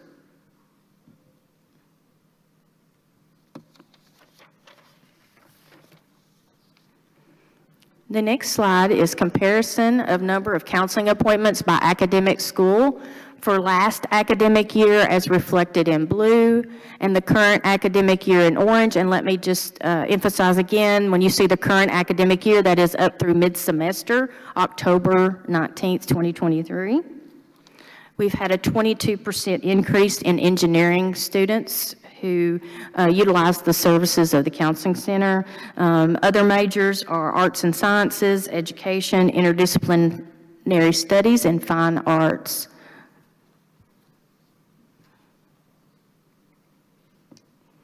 Next slide is comparison of percent of unique students per total enrollment by academic school for fall 2022 versus fall 2023 orange. Again, that is mid-semester through October 19th. As you can see, the largest percent comes from the fine arts students. We see this increase, and we are actively working with the College of Fine Arts to put some extra programming in place to support those students. Our assistant director of the counseling center and myself made a visit to the Crafts Center recently and took materials and introduced ourselves and wanted to ensure that they knew they were supported as well. And we made them very well aware of the Mantra Health that they can access for counseling services as well. Will you help me understand why fine arts is so much higher than everybody else? It would seem to me a calculus course would give me a lot more trauma than making a pot out of clay. Is that an unfair statement that way? I don't get it. Well, I can speak to that on a personal level, and I can speak to that on a professional level. On a personal level, I have 2 students in college, one at this university and one at a different university, and they're both fine arts majors. So raising students that are fine arts majors lends me to trying to view them with self-imposed pressures to compete and do well in their auditions and managing that stress. So on a personal level, I can say, yes, I've seen that. On a professional level, the rigor of the fine arts department is extreme. It's extreme because there's a lot of academic pressure, a lot of performance pressure, and a lot of competition among the students. that they impose on themselves. The professors don't impose that. And again, the self-imposed pressure they put on themselves lends itself to extreme amounts of stress. I can tell you, again, on a personal level, that my student lives in the Bryan Fine Arts building. That's where he stays, and that's where he is quite often. Many times, I'm having to encourage him to eat meals. So it's a very competitive program, very self-imposed pressure, a lot of performances. So yes, we understand the stress that comes with that.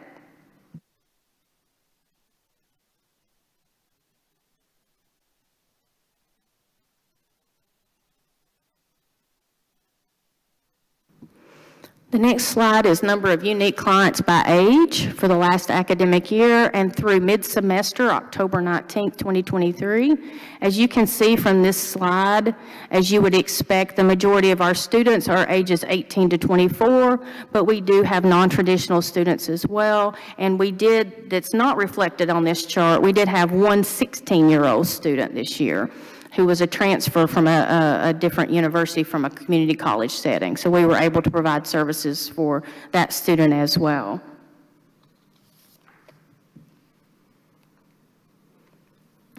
The next slide is number of counseling appointments by academic level for the last academic year in blue and this academic year in orange, again up through October 19th, 2023. They all come. But seniors seem every year to come the most. I think that lends itself to thinking about career choices, career-related stress, financial stress, and just the transition from college to adult life. I will explain to you, there is a number on there that says unassigned. When I run the data, by fault of the electronic medical records, it puts meetings in here. So if you don't fall into a classification, then you're unassigned. And I looked at each one of those, and those were some sort of counseling center related meeting. So those really don't count in the classification. But again, seniors come to the counseling center followed by freshmen more often than any other student.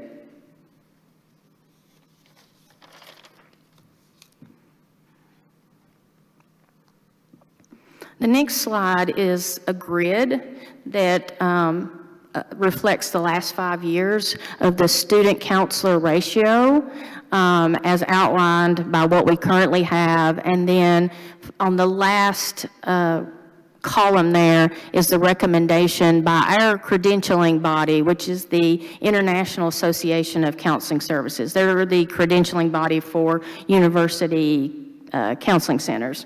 So in 2021 is when we had the turnover. We had 3 of our counseling staff retire coming out of COVID, and now we are back fully staffed. Now I said on there that we have 6 licensed counselors. According to IACS, any counseling center director does not count because the main role is administrative, although I do see clients and I do help with crisis walk-ins and programming all aspects of the counseling center. According to IACS, the college counseling center directors don't count, so it's listed as 5 full-time counselors there. So our current ratio is 1 counselor per 2,023 students, and the recommendation is 1.5, but actually it should be 2 counselors there to meet the standard from the credentialing body.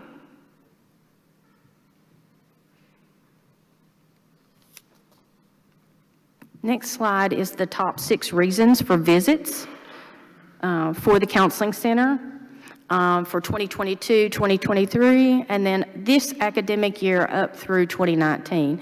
So right in line with the national and state data, most students come to the counseling center for anxiety and depression.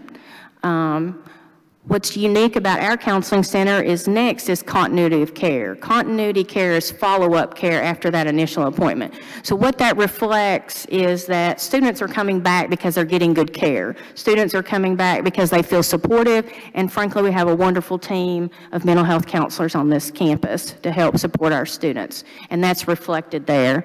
Supportive coping life management is adjustment issues. So those seniors maybe want to be coming and talking about adjustment post-college, or hey, do I go to grad school and what does that look like? Or they may be incoming freshmen dealing with the loneliness and social anxiety, adjustment to that. So those are the top 3 reasons. Next is the rapid access. That on-demand service has really taken off since we started that, and we plan to keep that. Other unassigned, when students come in, they can put what reason, or they can opt to not put what reason they came. Relationships, issues, and trauma are listed next. But as I mentioned earlier, on a national level, according to the Healthy Mind Study, the top 3 national reasons students are coming to college counseling centers are anxiety, depression, isolation / loneliness. At the state level, it's depression, anxiety, and loneliness. And as I mentioned earlier, the American College Counseling Association said number 3 is social anxiety. It was 61% in Tennessee that had issues with alcohol, and 51% nationwide. So again, we're doing a really good job with prevention on this campus. And we're trying really hard to support our students at this university in terms of mental health support. Is this information the parents ask about or students ask about when they're recruited to come to Tech, or they don't think about it until they get here? Actually, this is something that students want to know about before they come to Tennessee Tech. That is why we implemented the open houses for every single SOAR session. So we open up, when you come to the counseling center, we have the main center, and then we have a kind of a group counseling room, meeting room off from it. So we open that up and put out resources and information, and we rotate counselors out for them to meet and ask questions. And the first year we started this, we had maybe 9 people come up, and this was before COVID when we started doing this.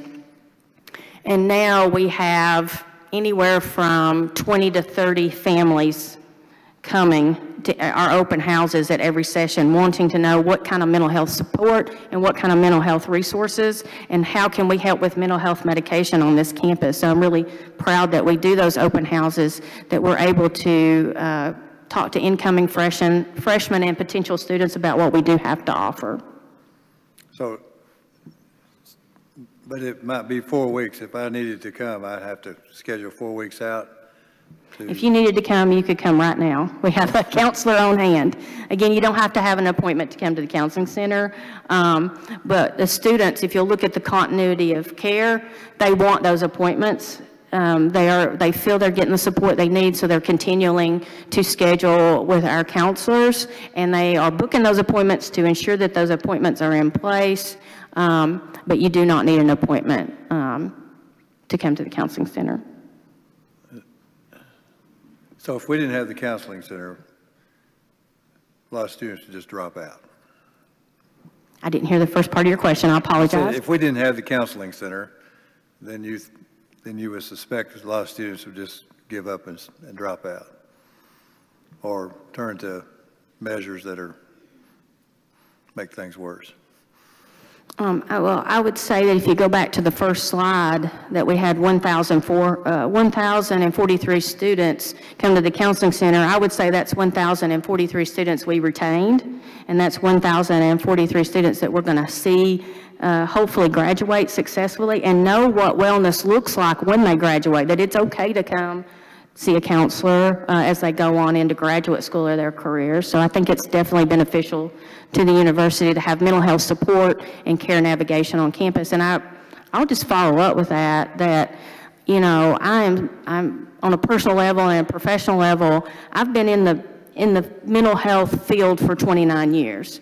And I celebrated that this year. And when I say celebrate, I think, oh my goodness, I get the opportunity to talk about mental health to a university board of trustees. That didn't happen 10 years ago. That didn't happen 5 years ago. That didn't happen 29 years ago. You didn't talk about mental health 29 years ago. And here I am with this wonderful opportunity to update you on the wonderful things that are happening on this campus in terms of mental health. That tells me that we're helping stigma go away and that we're role modeling for our students that it's okay to seek help. It's okay to ask for help, because here I am talking to you about it and you're receiving the information in a positive light. And that concludes my presentation. I'd be open to questions.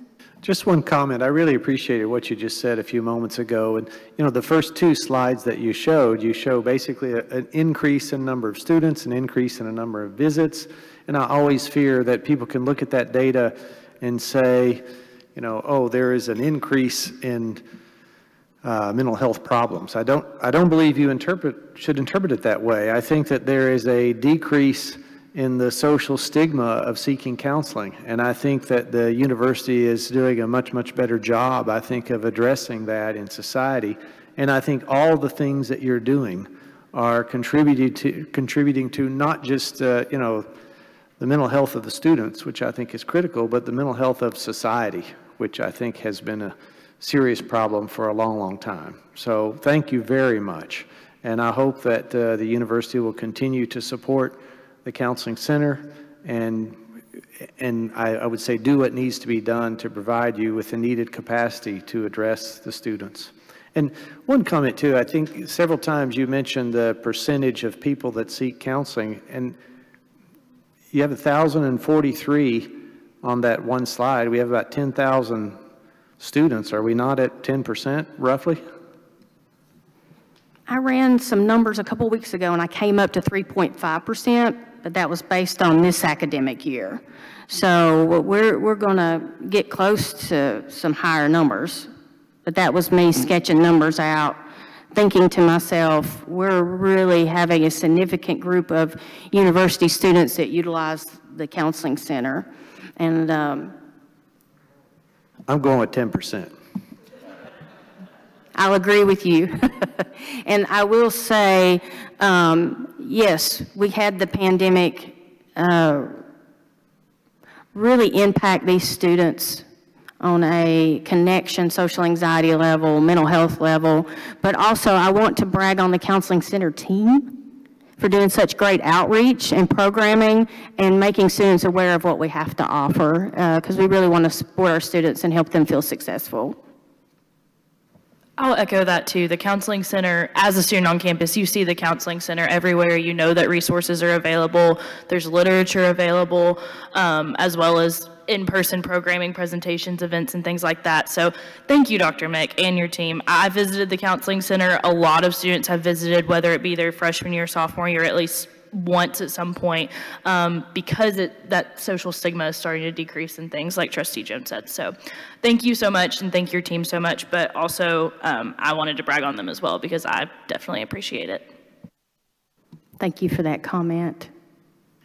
Thank you, Dr. Mick. A great presentation and good questions and good comments. And Dr. Pope Johnson, I apologize to you that I did not call on you to make the introduction at the beginning, but thank you very much for standing up and doing so. So great presentation. And with that, there's no action required on your report, so we appreciate that. And I will, I guess, Chairman Harper, we have completed our business. We're not very punctual today, but we did a good job with what we did. You certainly did, and the president needs to make one quick announcement before we take a break, and I would like to make a comment about the break after he does that. So. Yeah, I just want to take this opportunity to let everybody know, it's sort of a sad piece of news we've received this morning, but Mrs. J.J. Oakley, the wife of Millard Oakley, who passed about a year and a half ago, J.J. passed away, I think this morning or last night, one or the other, and just wanted to make everybody aware of that, particularly those on the board that know the Oakley family, and please keep them in your thoughts and prayers. But sad news about Miss J.J. Thank you. Yes, and I'm sorry to have to follow that bad news with more bad news, but that is our break is going to have to be very, very short. So it is now 10:25. If you can be back here by 10:30, that would be great. Really try to get back in your seats, particularly the trustees, as quickly as you can, because we are going to start as soon as everybody's in their seats. So sorry, but we are running behind and we've got a lot of more business. Thank you.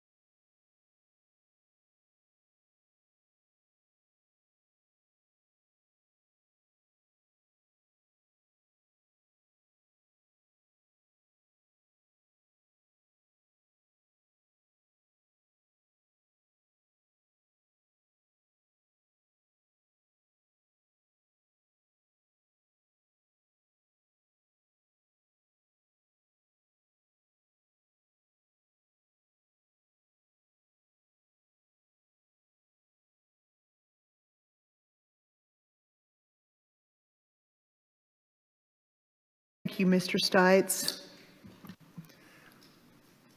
Even though Chairman Rose has caused me to be 30 minutes behind. She's not the only one, I'll point out. We're going to do a miracle here and work this thing out. All right. I'd like to call the roll for the Audit and Business Committee meeting. Secretary, please call the roll. Trustee Jones. Here. Trustee Lynn. Here. Trustee Stites. Here. You have a quorum. Thank you, sir. The minutes have been placed in diligent for your review. If there's no discussion, can I get a motion to approve the minutes for the September 28, 2023 meeting? So moved. Thank you. And is there a second? Second. Thank you, Tom. Secretary, please call the roll. Trustee Jones. Here. Yes. Trustee Lynn. Aye. Trustee Stites. Aye. Motion carries. Thank you. Financial update and composite financial index. Dr. Simpson will give us an update on the financial outcome for 2022 and 2023. Dr. Stinson. Thank you. And I have promised that I can get through this information in half the time that I had planned, and so that's what we're going to do. So the first part of the financial update, I have selected sections of our financial statement that will give you some sense of how we ended our fiscal year. So this is our statement of revenues, expenses, and changes in net assets. I just want to say that this is a reflection of the entire financial operations of the university. It includes, in addition to the E&G budget numbers that you usually approve in auxiliary enterprise that's included in that budget. It does include our research dollars. It does include federal financial aid and state financial aid that comes in for our students. It does include capital appropriations. So it is the full picture, financial picture of what's happening at the university. These numbers are prepared in accordance with our generally accepted accounting standards. And so some of the numbers you're going to see are different because there are rules in accounting that are different from our budgeting process. The one number I want to point out on this particular slide is the income loss before other revenues, expenses, gains, and losses. And that number is actually the most important because that is what we're doing from an operations standpoint. And I'll go through those numbers on other slides. But that is the really important number. There we have some major, as I'll talk about later, some major revenue sources for operations that get recorded as non-operating income. So looking at our operating revenues by source, we did have, I'll point out on this particular slide, we did have a reduction in tuition and fee revenues. That was not a reduction in our gross tuition and fee revenues. That was a reduction after tuition and fees have been scholarships allocations have been netted against those. And from a scholarship standpoint, on this particular item on our financial statements, this is only the scholarships that students actually use to pay university charges. We do have scholarship expense for dollars that students receive. And a prime example is a student who is living off campus. That's still a part of their overall cost of attendance budget, but they would be paying that rental income to an off-campus organization, and so that would show up under scholarship expense. But if they use it to pay tuition and fees on campus, it is netted against our tuition and fee number. The grants and contracts are the resources that flow into the university for primarily for research and public service contracts. and those are only shown to the extent that we have expended those, because they are restricted. They do have a specific purpose, and so we don't recognize those awards totally as revenue until we have actually earned them. But as you can see, we did have an increase in that particular category for fiscal year 23 compared to fiscal year 22. So looking at our operating expenses, we did have an increase in our fringe benefits, and it was primarily the result of the cost for pensions and OPEB, the other post-employment benefits that the state flows through to us at the end of each fiscal year based on, the cost that has been calculated for Tennessee Tech retirees. The other one I wanted to point out is the scholarships, and it was a pretty significant drop. That is because in fiscal year 22, our students did receive scholarship funds from the HERF, from the Higher Education Emergency Relief Fund, and we did write those checks directly to the students. We did not put those in against their tuition and other charges, and so that did create a difference in our scholarship expenses. Now, looking at our non-operating revenue, and that was what I was alluding to a few minutes ago, our state appropriations, which is a huge piece of our operating budget, is considered to be non-operating revenues from the standpoint of accounting standards. And so it does show there. That's why I pointed out the number that was more important than our operating loss, which is just typical for a public university. The grants and contracts that are shown as non-operating revenues, those are actually primarily made up of Pell, SEOG, Hope scholarships, those types of things that flow in, and we use those, the students either use them to pay their university cost, or it's a part of their cost of attendance budget. So that is the financial aid. The other one I wanted to point out, investment income, there is quite a significant increase in that. We do invest any resources, reserves that the university is holding in the local government investment pool, and this fiscal year 23, those investments did pretty good because they are pretty they are not risky. They are pretty non-risky through the local government investment pool. And also, as we hold reserves for capital projects, we do invest those in an LGIP account so that we get a return on them while we're holding them. And then looking at other revenues, we do have capital appropriations. Here again, what we show on our financial statements for capital appropriations will not agree with what shows up in the state's budget, because we recognize state capital appropriations to the extent that we have spent those monies. And so that is just going to be the dollars that have actually been spent.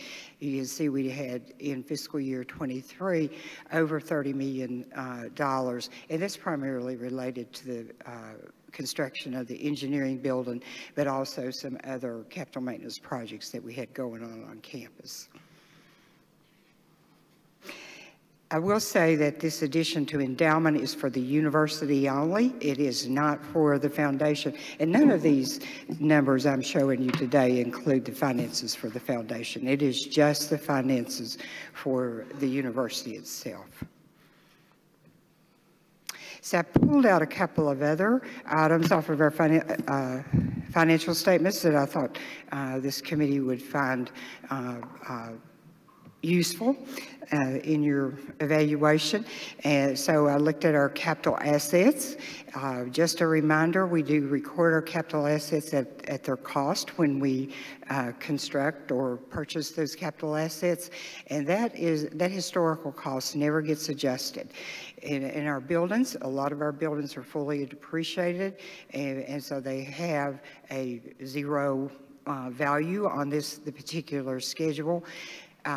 We would, if we have a major renovation like the one we have, are currently working on with Johnson Hall, we would then go back and add that because it has extended the life of that building and added to its value, and then depreciate that. The only other thing that's kind of different is what we refer to as SABITAs. Those are subscription-based information technology arrangements. And as the technology world has changed and we're now doing software as a service, those types of things, we're doing much more. Instead of purchasing library resources that we put on the shelf, we purchase subscriptions that gives our students and our faculty and staff access to online resources. Now we have to capitalize those. This is a new accounting standard for this particular year. It is effective with fiscal year 23. That's why you're not seeing anything in 22. We do have some software which is showing under intangible assets that we actually own. For instance, our current ERP system, the Banner system, is an intangible asset. One other thing I'll point out to you is we do have a note in our financial statements showing that we have outstanding commitments under construction contracts of $187.5 million, of which $117.8 million will be covered through future state capital appropriations. It's already been put into the state's budget, but as I said, we only recognize those as we spend them. The balance of that is projects, for instance, our parking and transportation project that we're working on, the Peachtree project. Those are bond-funded projects, and so they're not covered by state appropriations. So that is primarily the difference. Although we do have the matching requirements for our buildings and also that major renovation in Johnson Hall. And so those numbers would not be included in that $117 million. And the next item is where is the university standing from a debt standpoint? We do have bonds payable, outstanding $75 million in fiscal year 23. We do have, our bonds have sold at a premium, and so we do have some unamortized bond premiums that we will amortize over the life of those bonds. So between the two of those, our total outstanding debt was less in 23 than it was in 22. Of course, we'd made payments on our annual debt service payments and that type of thing. We do have about $5 million that has already been bonded on our transportation project, and so that also reduced our outstanding bonds because that money hasn't been spent yet.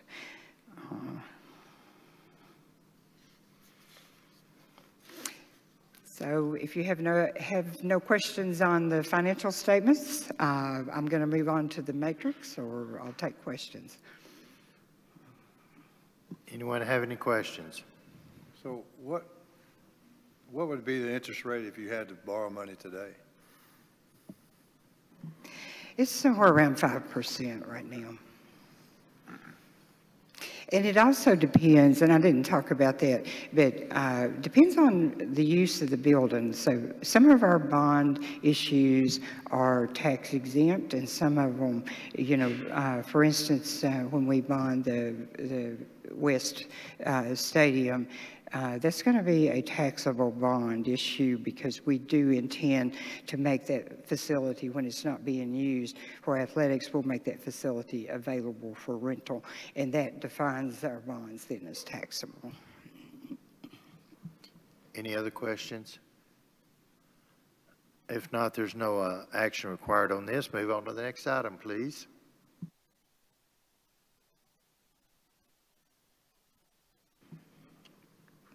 So this is information that I've shared with you all most years in December. We're looking at our consolidated financial index, and of course that's the overall measure of the financial health of the university. But that index is made up of the other 4 ratios, and then those ratios, they specifically answer they answer specific questions and are very important to the health of the university and judging the health of the university. So those 4 ratios are used, they are weighted and scored using a formula that is a national formula that's used by all public and private universities. And that formula also has certain indicators of expected values on a national level, and then we have watch levels, a level that would indicate that maybe the university needed to make some changes to its operations in order to stay viable. It does, most of the information I'm talking about today does exclude assets from the foundation, although I do have one slide that does include a CFI included in the foundation. So looking at our CFI, as you can see, the watch level is at 3. We are up at 6.3 at the end of fiscal year 23. That is driven a whole lot by the fact that our operating budget, when we ended the year, we had about 15% fund balance of unspent funds as compared to the normal 2 to 4% that we budget, and also our reserves for capital projects. We have those dedicated to those projects, but we typically provide those to the state toward the end of projects, not at the very beginning of the project. So looking at the different components, the primary reserve component, as you can see, as I said a few minutes ago, those reserves we're holding for capital projects, and also the fund balance that we had at the end of fiscal year 23 did drive up our ratio, primary reserve ratio. The industry standard is that you would be holding close to 5 months worth of expenses in your reserves. We are, for us, looking at our budget, that would be about $78,300,000. We have in our reserves $53.6 million that are not dedicated to capital projects, but we also had another close to $30 million that was unspent at the end of the fiscal year. So we are well within that 5 months of expenses.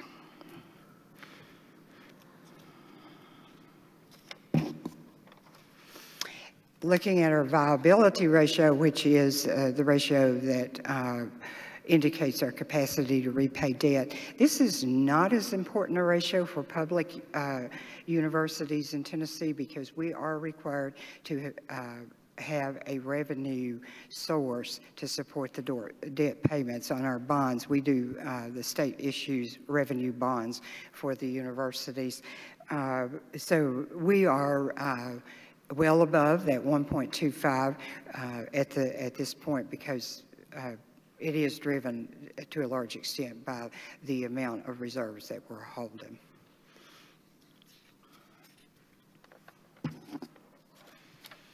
And the next ratio is our return on net assets ratio.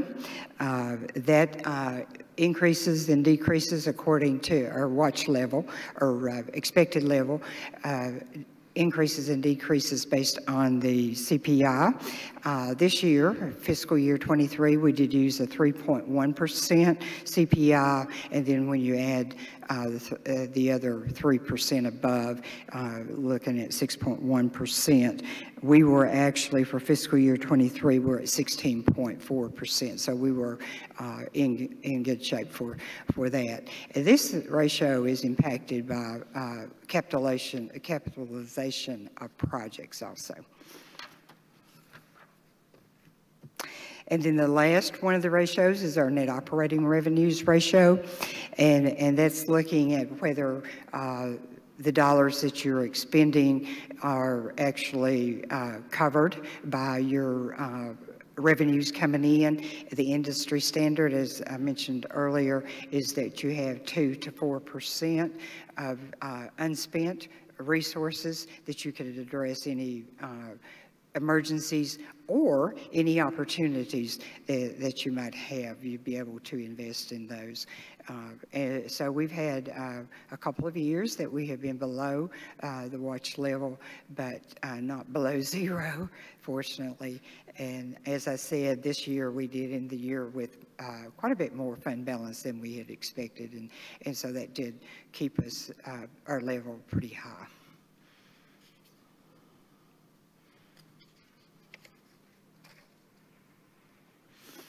So this slide is looking at the CFI in comparison to actually the average for all the LGIs. As you can see, the trend line on this is very similar.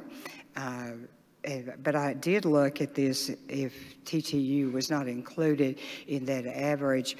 The trend line would still be very similar, but we did have some institutions that were quite a bit less than Tennessee Tech. I do know from meetings that we've had on a state level with the CFOs of the universities that those universities expect to have a much better CFI. For fiscal year 23, they have been dealing with some budget issues and made some decisions not to do as much as the 5% pay increase for their universities. So. And then they have the opportunity, they have the right to do that? I mean, not that I think that's the right thing to do, but they can do that? Yes, the portion that is in the governor's budget, in the state budget, has to be spent for salary increases. But none of the universities were required to actually match that for the full 5%. And so we did have universities that made the decision that they were not going to do more than what was in the state budget. Thank you for clarifying that. So, Claire Reed, it's good to be us. Thomas, I think so. Between this and the THEC numbers that Dr. Bruce presented earlier, I think this should be a billboard somewhere, right?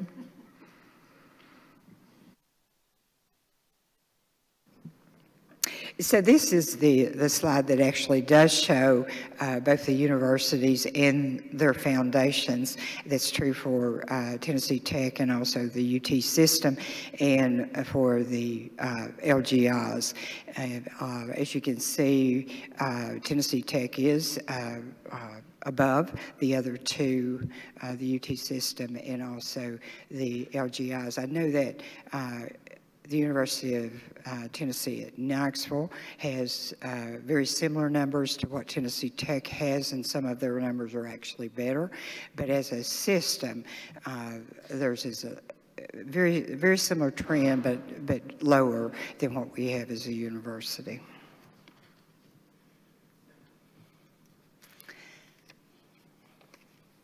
So I'd be glad to answer any questions about those CFIs. If there are no questions, there's no action required here. Just for your information, the information was given to you. So move on. Next item. All right, and this item will require action on the part of the committee and then the board later this afternoon. So I'm looking at our revised budget and any changes to the organizational chart. We did not have significant changes to our organizational chart that's been included in your materials. We had some renaming of centers. We had one campus safety and emergency management unit added to planning and finance. We had some breaking apart of units and renaming of some units that had occurred in the student affairs area. But that was the changes that we had in our org chart for this time. So with this particular budget, what we're providing as information to you is a comparison between the revised budget that we're asking you to approve today and the proposed budget, which is the budget that you approved in June that we started fiscal year with. And so we actually had total revenues, we have had an increase between proposed of $3.5 million. That primarily has been made up of an increase in our state appropriations.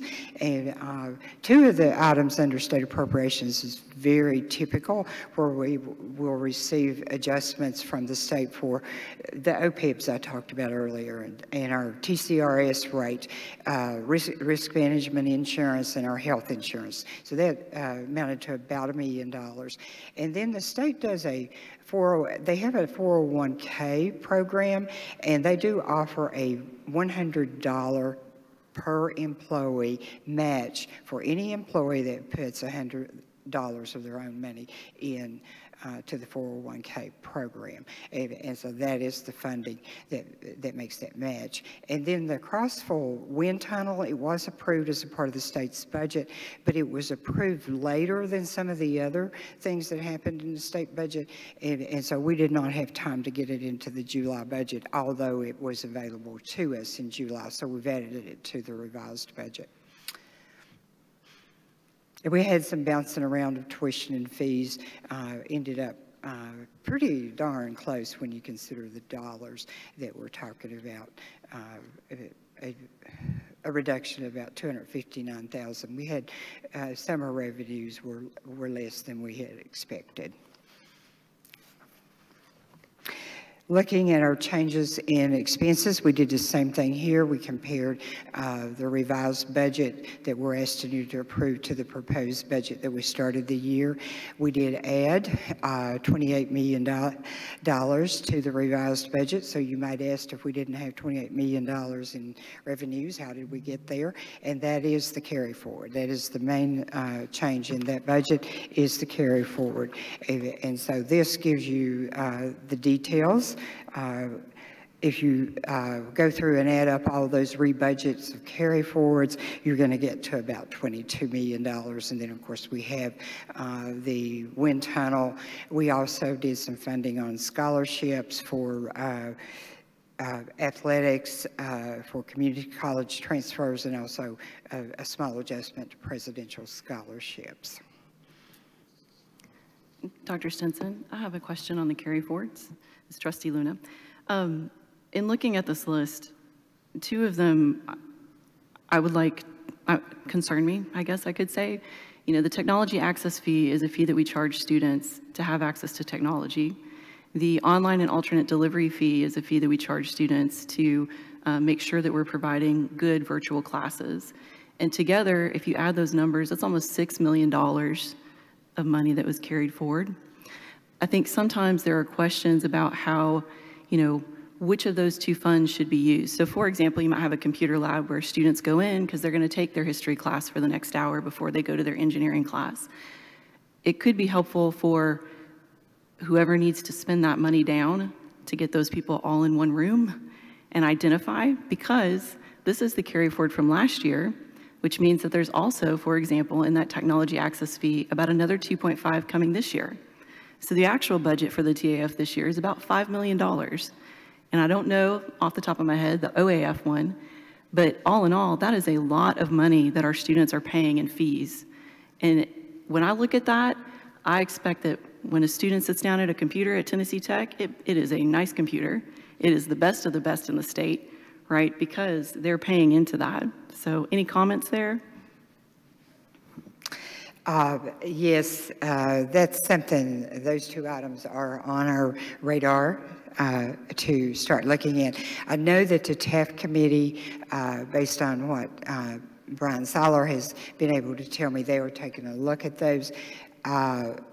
They have typically had projects that carry forward, but you know, at some point, logic for me, that's my logic, is that those projects should be clearing out, and I'm not seeing that. So yes, I have the same concerns that you do. And we'll take another look at the online fee. I think there are probably some items that the online fee was designed to address that maybe it hasn't the way it's currently structured, and so we may have to take another, well, we do have to take another look at that, so yes. Dr. Stinson, just how do the mechanics work here? I mean, the carry forwards, in theory, will get spent this year. Is that going to create a problem next year when we don't have carry forwards? Or are there specific projects around the 15% increase versus the 187 or 28 million?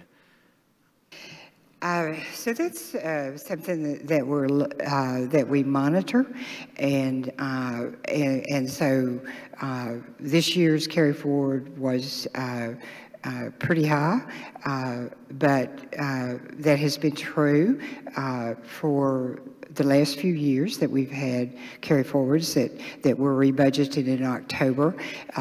And so a part of our always looking at this is the question that Trustee Luna asked a few minutes ago. You know, we look at these and say, you know, what are we not doing that we should be doing with these funds that are available? But if you remember, the online fee it was a more recently approved fee, and so I know that the academic areas have some plans for those dollars, but they are one-time expenditures, and we are very careful to make sure that they are not doing let me back up. We are not doing anything that creates ongoing obligations to those one-time. And so, you know, I know that for instance, the engineering state appropriation carry forward, I know that engineering has plans for those dollars because they've got 2 new buildings. They got one that's going to open pretty soon, and they've got another one that's going to start construction pretty soon, and they will be using those dollars to do things like buy equipment that they couldn't otherwise afford. And so I know that there has been some deliberate holdback on those funds for that kind of thing. I'm trying to see if there was any. The lab salary, that's another thing that we look at. It's fairly typical, but you know, they came up earlier today about our turnover. You know, take a look at our turnover, and so you know, lab salaries could go down or up. But there again, we do not spend those monies on creating obligations going forward. For the online access fee, though, I mean, if we don't expect in the TAF, if we don't expect these funds to go away, these fees, we're not voting as a board to remove these fees, then wouldn't some portion of that be recurring, right? So could go into recurring expenses, not only into one-time expenses? Only to the extent that you would look at that expense and say, okay, here's the resources that I have, and I can fund a position for 3 years. And you would do a position that is not a permanent position, but more like a restricted position. So in that case, they could be, and that's something I think that's going to happen as we move forward with our research, where we're actually creating research positions that are more limited.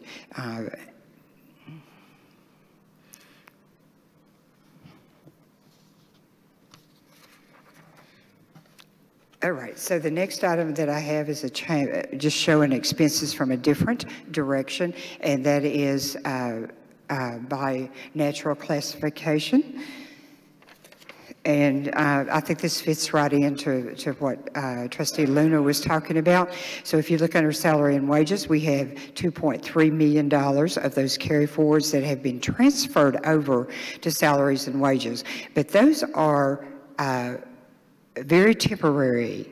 They're not permanent positions. The units are using them for adjuncts, they're using them for temporary employees, and they're using them for student workers. So that it's not a long-term contract that you have an obligation for. The only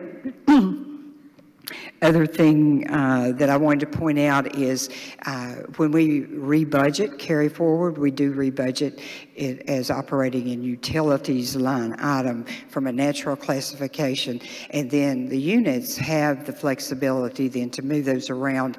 They may decide they want to use some as you can see, there's already been some dollars transferred to travel, and it could be that, you know, they're going to use some of those funds for faculty professional development, staff professional development, to help support student travel, those types of things. So they do have the flexibility of moving those around. We just don't know where they're going to use them, and so we budget them at the university level and operating in utilities, and then they tell us how they want them moved.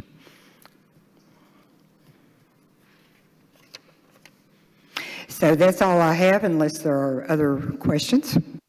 Does anyone have any questions? If there's no questions, can I get a motion to send the 2023-2024 revised budget and organizational chart to the board for approval and to place it on the board's regular agenda? So moved. Is there a second? Second. Thank you. Secretary, please take the roll. Trustee Jones. Aye. Trustee Lynn. Aye. Trustee Stites. Aye. Motion passes. Thank you. The next item is the Tuition Transparency Act. Dr. Stinson will present this information. So this was a very easy report for us to put together. It is required by the TCA, but we did not have a tuition increase for fall of 22 in academic year 22-23. And so we are submitting, after you look at it and approve it, we are submitting a zero tuition increase. This covers both tuition and mandatory fees, and so we have prepared a zero report on that. It does require approval, though. That should be on a billboard somewhere too, shouldn't it? Okay, does anyone have any questions about the zero tuition increase? If not, is there a motion to send the Tuition Transparency Act report of 2022-2023 to the board for approval and to place it on the board's regular agenda? So moved. Thank you. Is there a second? Second. Thank you. Secretary, please take the roll call. Trustee Jones. Aye. Trustee Lynn. Aye. Trustee Stites. Aye. Motion carries. Great. Item 6, classification and compensation study update. Is there anything else you got to do? Kevin Vetter is going to do that report. But before we do that, I want you all to notice that I am 1 minute over. I wasn't going to point it out because I was going to wait till the end. I have a feeling we might eat some of it back up. But anyway, thank you for doing that. Trustee Stites, if I could, as Kevin's coming to the podium, let me just set this up a little bit on the classification compensation study. The purpose here today is to update the board on the progress made to date on the study. It's not completed. We originally anticipated the possibility of it being done by now, but it's taken a little bit longer, and Kevin can explain some of that if he chooses to. But we would anticipate being able to come to the board at the March meeting with the study complete at that point in time, and then hopefully being able to recommend something to the board for action based on those findings from the report. But the study is moving forward. It's making great progress, and really appreciate the help from the Mercer Group in doing this. This is they are providing a level of expertise that we do not have, and they give a national perspective on this that's very, very useful. So I just wanted the board to get a kind of a overview of where we are with it at this point in time. And we're going to make sure we get this thing right to the fullest extent of our ability. So I'll turn it over to Kevin. Thank you, Dr. Oldham. Kevin Vetter, go. Good morning. Thank you, Dr. Oldham, for that. This slide really just kind of reflects what Dr. Oldham was talking about as far as Mercer and their capabilities in the space of human resource consulting. And one of the reasons why we selected Mercer for this engagement, primarily in the upper left quadrant of the total rewards area and the talent and performance management. They have a lot of expertise, especially expertise in the higher education space to really help us get this right. So, you know, we really have found that they're being helpful and beneficial in that engagement, using their, you know, vast resources, capabilities, and experience to really look at the needs of the university, both for today and position us for tomorrow as it relates to our compensation and classification program. So I thought it was important that we highlight that and, you know, the reason for Mercer and how they're helping us through this engagement. This next slide is really just an overview of where we're at. You know, Mercer is working currently on finalizing the job architecture and the position descriptions for non-faculty positions depicted in this blue block. And a little bit more to explain on that, that entails over 800 unique positions to evaluate and look at. And from that, we're down to about 300 unique jobs. So as we've gone through that, we found that there's some redundancies, duplications, a lot of positions that are similar, so we're being able to refine those position descriptions to get those down to a more manageable number. Also creating the job architecture based on job families and subfamilies and using 4 distinct career streams to help us you know, organize and classify the various staff positions that we have at the university, those being, you know, support, professional, managerial, and executive level positions, and we'll be able to use that going forward to really manage the comp and class structure across the university. And then that will also help enable us when we get that architecture in place for Mercer then to go out and do market-based compensation benchmarks so we can look at our staff positions in particular to comparable positions out in industry. And likewise, they'll also be doing the same thing for our faculty. The faculty is a little bit more straightforward because you can compare apples to apples with faculty positions in the comparable markets that we're going to be looking at for those benchmarks. But we needed to have a job architecture alignment so we can make sure that as we're looking out across the broader market, that we're comparing like positions to be able to get a perspective for, you know, where our salaries are at relative to the market, whether it be in the higher education market or the greater industry. Because a lot of our staff positions, we're not only competing with obviously the higher education marketplace, but the greater, broader private sector, such as information technology positions, our facilities area for skilled trades, as an example, and those are just a few of the types of positions that really are more of a market-based competition versus higher ed specific. So as we go through that, like I said, we're going to initiate market-based salaries, and then from that we'll be able to implement our compensation classification plan, and then with that, you know, as far as what's our objectives and how we go about putting that plan into place. Starting, you know, with a target of March the 1st to come back and say, here's the plan and here's what we need to do to implement that. Subject to any questions, that's my update at the present time. Any questions? Did you say already, do you have any idea when you may finish? I'm sorry, what was the question? When do you think you'll be finished with the study? We'll conclude the study by the end of you know, February and be ready to come back with the board with some actionable items in March. Any other questions? Thank you, Mr. Vetter. There's no action required on this, just information. So we're now at approval of the audit plan, and that is done by Dina Metz, who will present the audit plan for the calendar year 2024. Thank you. On tab 7, an audit plan for calendar year 2024 has been uploaded into Diligent for the committee's review and approval. It lists each significant activity to be carried out by internal audit in the upcoming year, and it gives the date that the last time that activity was performed, along with the primary functional area covered by the activity.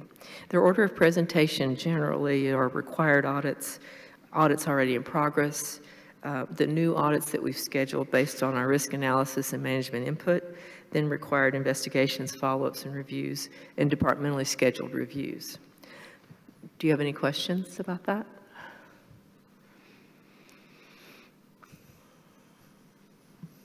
Okay, if there's no discussion, is there any discussion? If not, then can I get a motion to approve the 2024 audit plan as presented and as required by the Tennessee Tech University Audit Committee charter? Excuse me. So moved. Thank you, Thomas. Is there a second? Seconded. Thank you. Secretary, please call the roll. Trustee Jones. Aye. Trustee Lynn. Aye. Trustee Stites. Aye. Motion carries. Now, this motion does not go to the board, so it just stays at the committee level. So, at this point, we need to adjourn this session and go to the open session, or closed session. How's Mr. that? Stites, you are 10 minutes ahead of schedule. Boom! After coming in 30 minutes behind schedule. So I want to give you a lot of credit, you and your committee.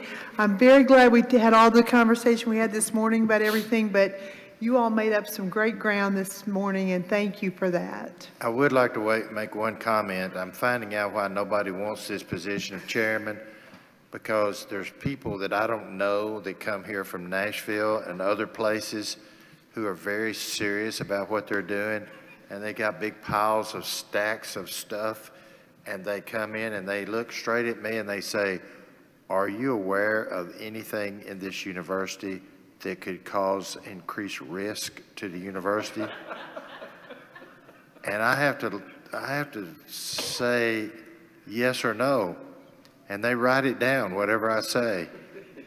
And then they ask, well, if you're not aware of anything that increases the risk, are you aware of anything that might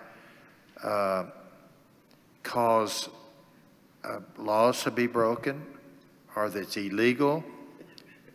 And again, I have to answer, and then they write that down.